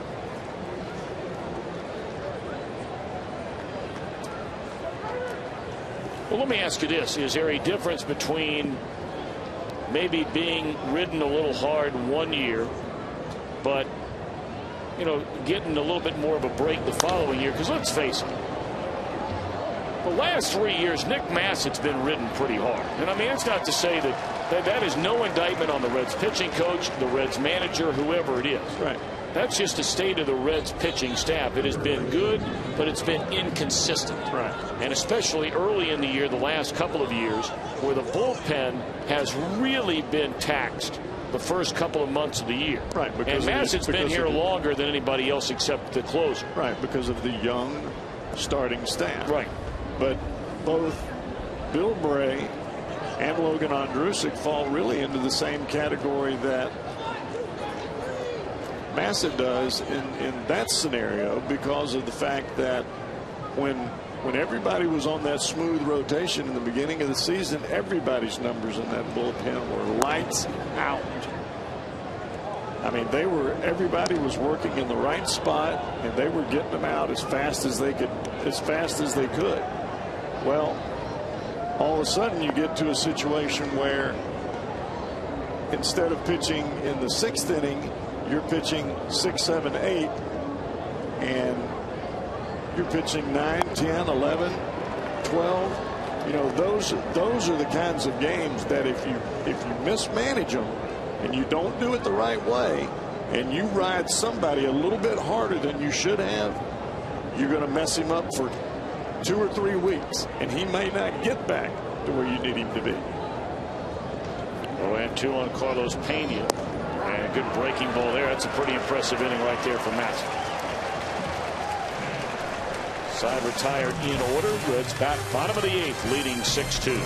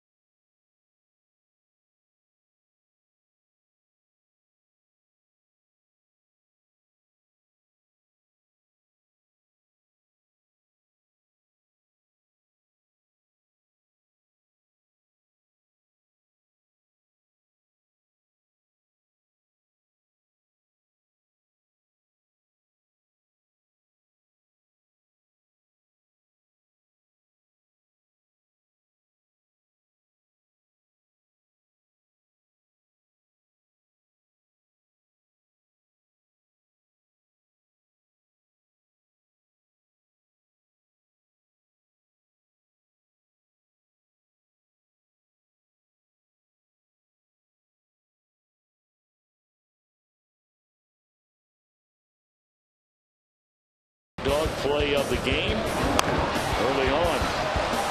The double play. After a leadoff single by Castro in the first inning, got Johnson. Francisco to Phillips on Novato.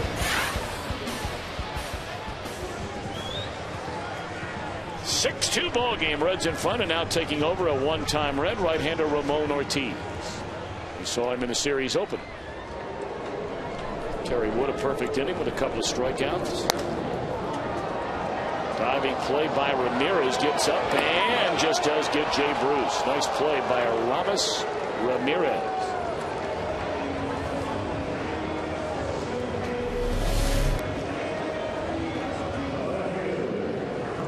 Tries to go that way and find that hole where they shifted over. But Ramirez makes a nice diving snag. I'd like to thank our good friends from Papa John's Pizza for feeding our entire crew before the ball game. That was very, very kind. You were digging into that, cowboy.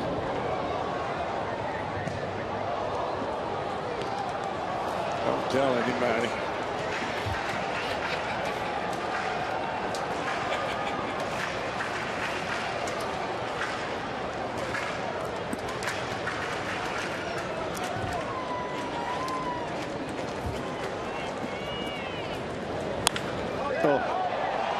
That's blasted into left field off the bat of Heisey. His 16th home run of the year. That's a lot of home runs, man, for a part-time player. Shouldn't be a part-time player. That is a lot of home runs. That came up to the big leagues, the minor league player of the year. How many times have I said that? About 1 million.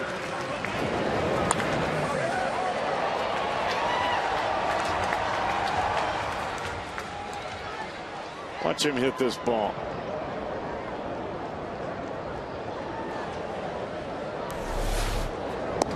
Got 16 home runs and 230 something at bats. Let's see, that would probably be more than anybody else on this whole team in a regular season. On the ground, 2 outs in the inning. You can follow the Reds with MLB.com at bat11. Just text it back to 31826 or visit Reds.com for more details.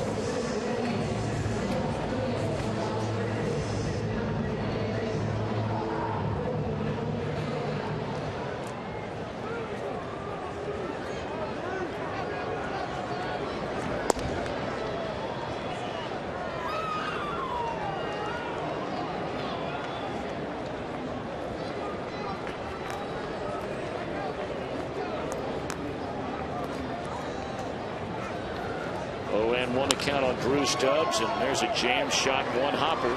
Barney, that's a nice play to get a speedy Stubb. Had to barehand it. Home run by Heisey in the inning. Cubs will bat in the 9th, trailing 7-2.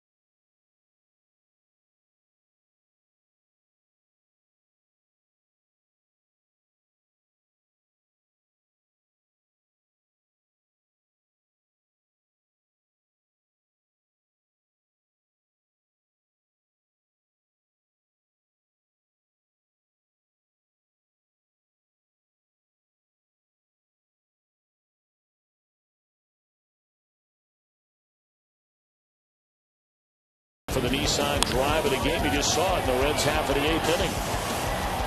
Home run to left field off the bat of Chris Heisey, giving the Reds a 7-2 lead. Cubs will bat in the 9th inning, sending up Soriano, Bird, and Barney.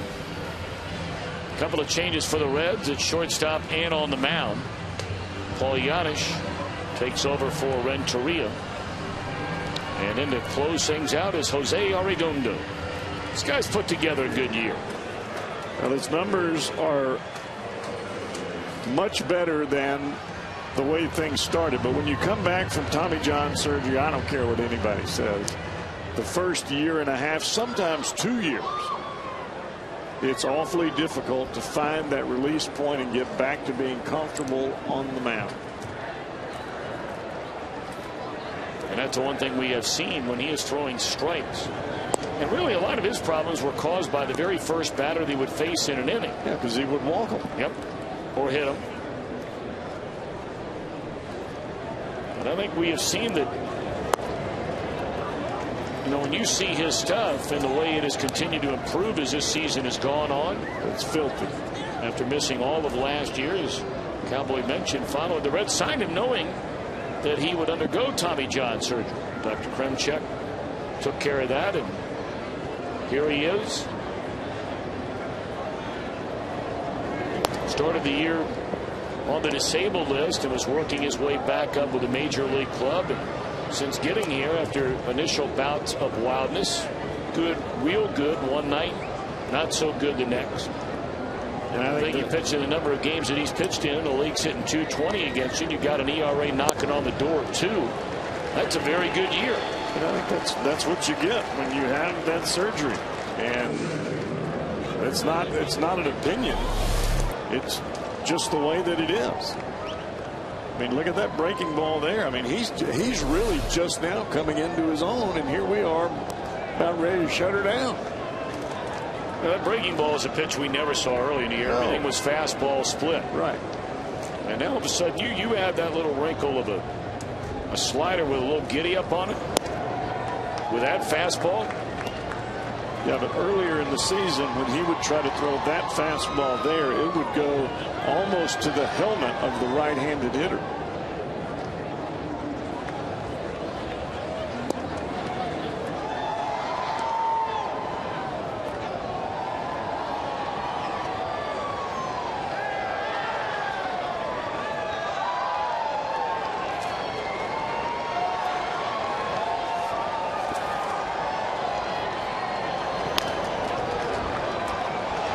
Goodness, can he get him? Oh my goodness, Juan Francisco, back-to-back nights in the 9th inning. He has turned in dandies down there at 3rd. I'm gonna tell you what, Tom, that may be one of the better plays I've seen in a long time. That ball is a good 2 feet foul, and he sets up and throws a strike to first base. And I'm talking about a firm strike. Look where he is. He's almost on the warning track. Yeah. I brought it up earlier. The more you get a chance to watch this young man play, I don't know how you can't walk away and be more than very, very impressed. And his minor league numbers speak for themselves. I mean, nobody has put up the power numbers. Nobody. Not Bruce is a minor leaguer. Not Votto is a minor leaguer. Nobody has put up the offensive numbers in the Reds minor league system like Juan Francisco. Right. Nobody. But we've just never had a chance to see him play regularly yet. Well, at the big league level. And we've also not seen him play defensively like this. He's shed some weight. He's quicker. And he's taking it serious at third base. It's not just all about hitting anymore. It's about playing the game the right way. And boy, has he come on.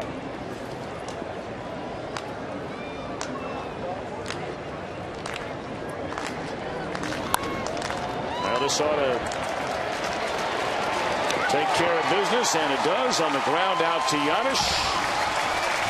Off the bat of Darwin Barney, and the Reds have made it back-to-back wins after dropping the opener.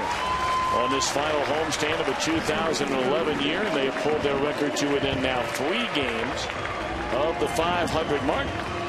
Final count of 7-2. We'll be back with more from Great American Ballpark. Reds win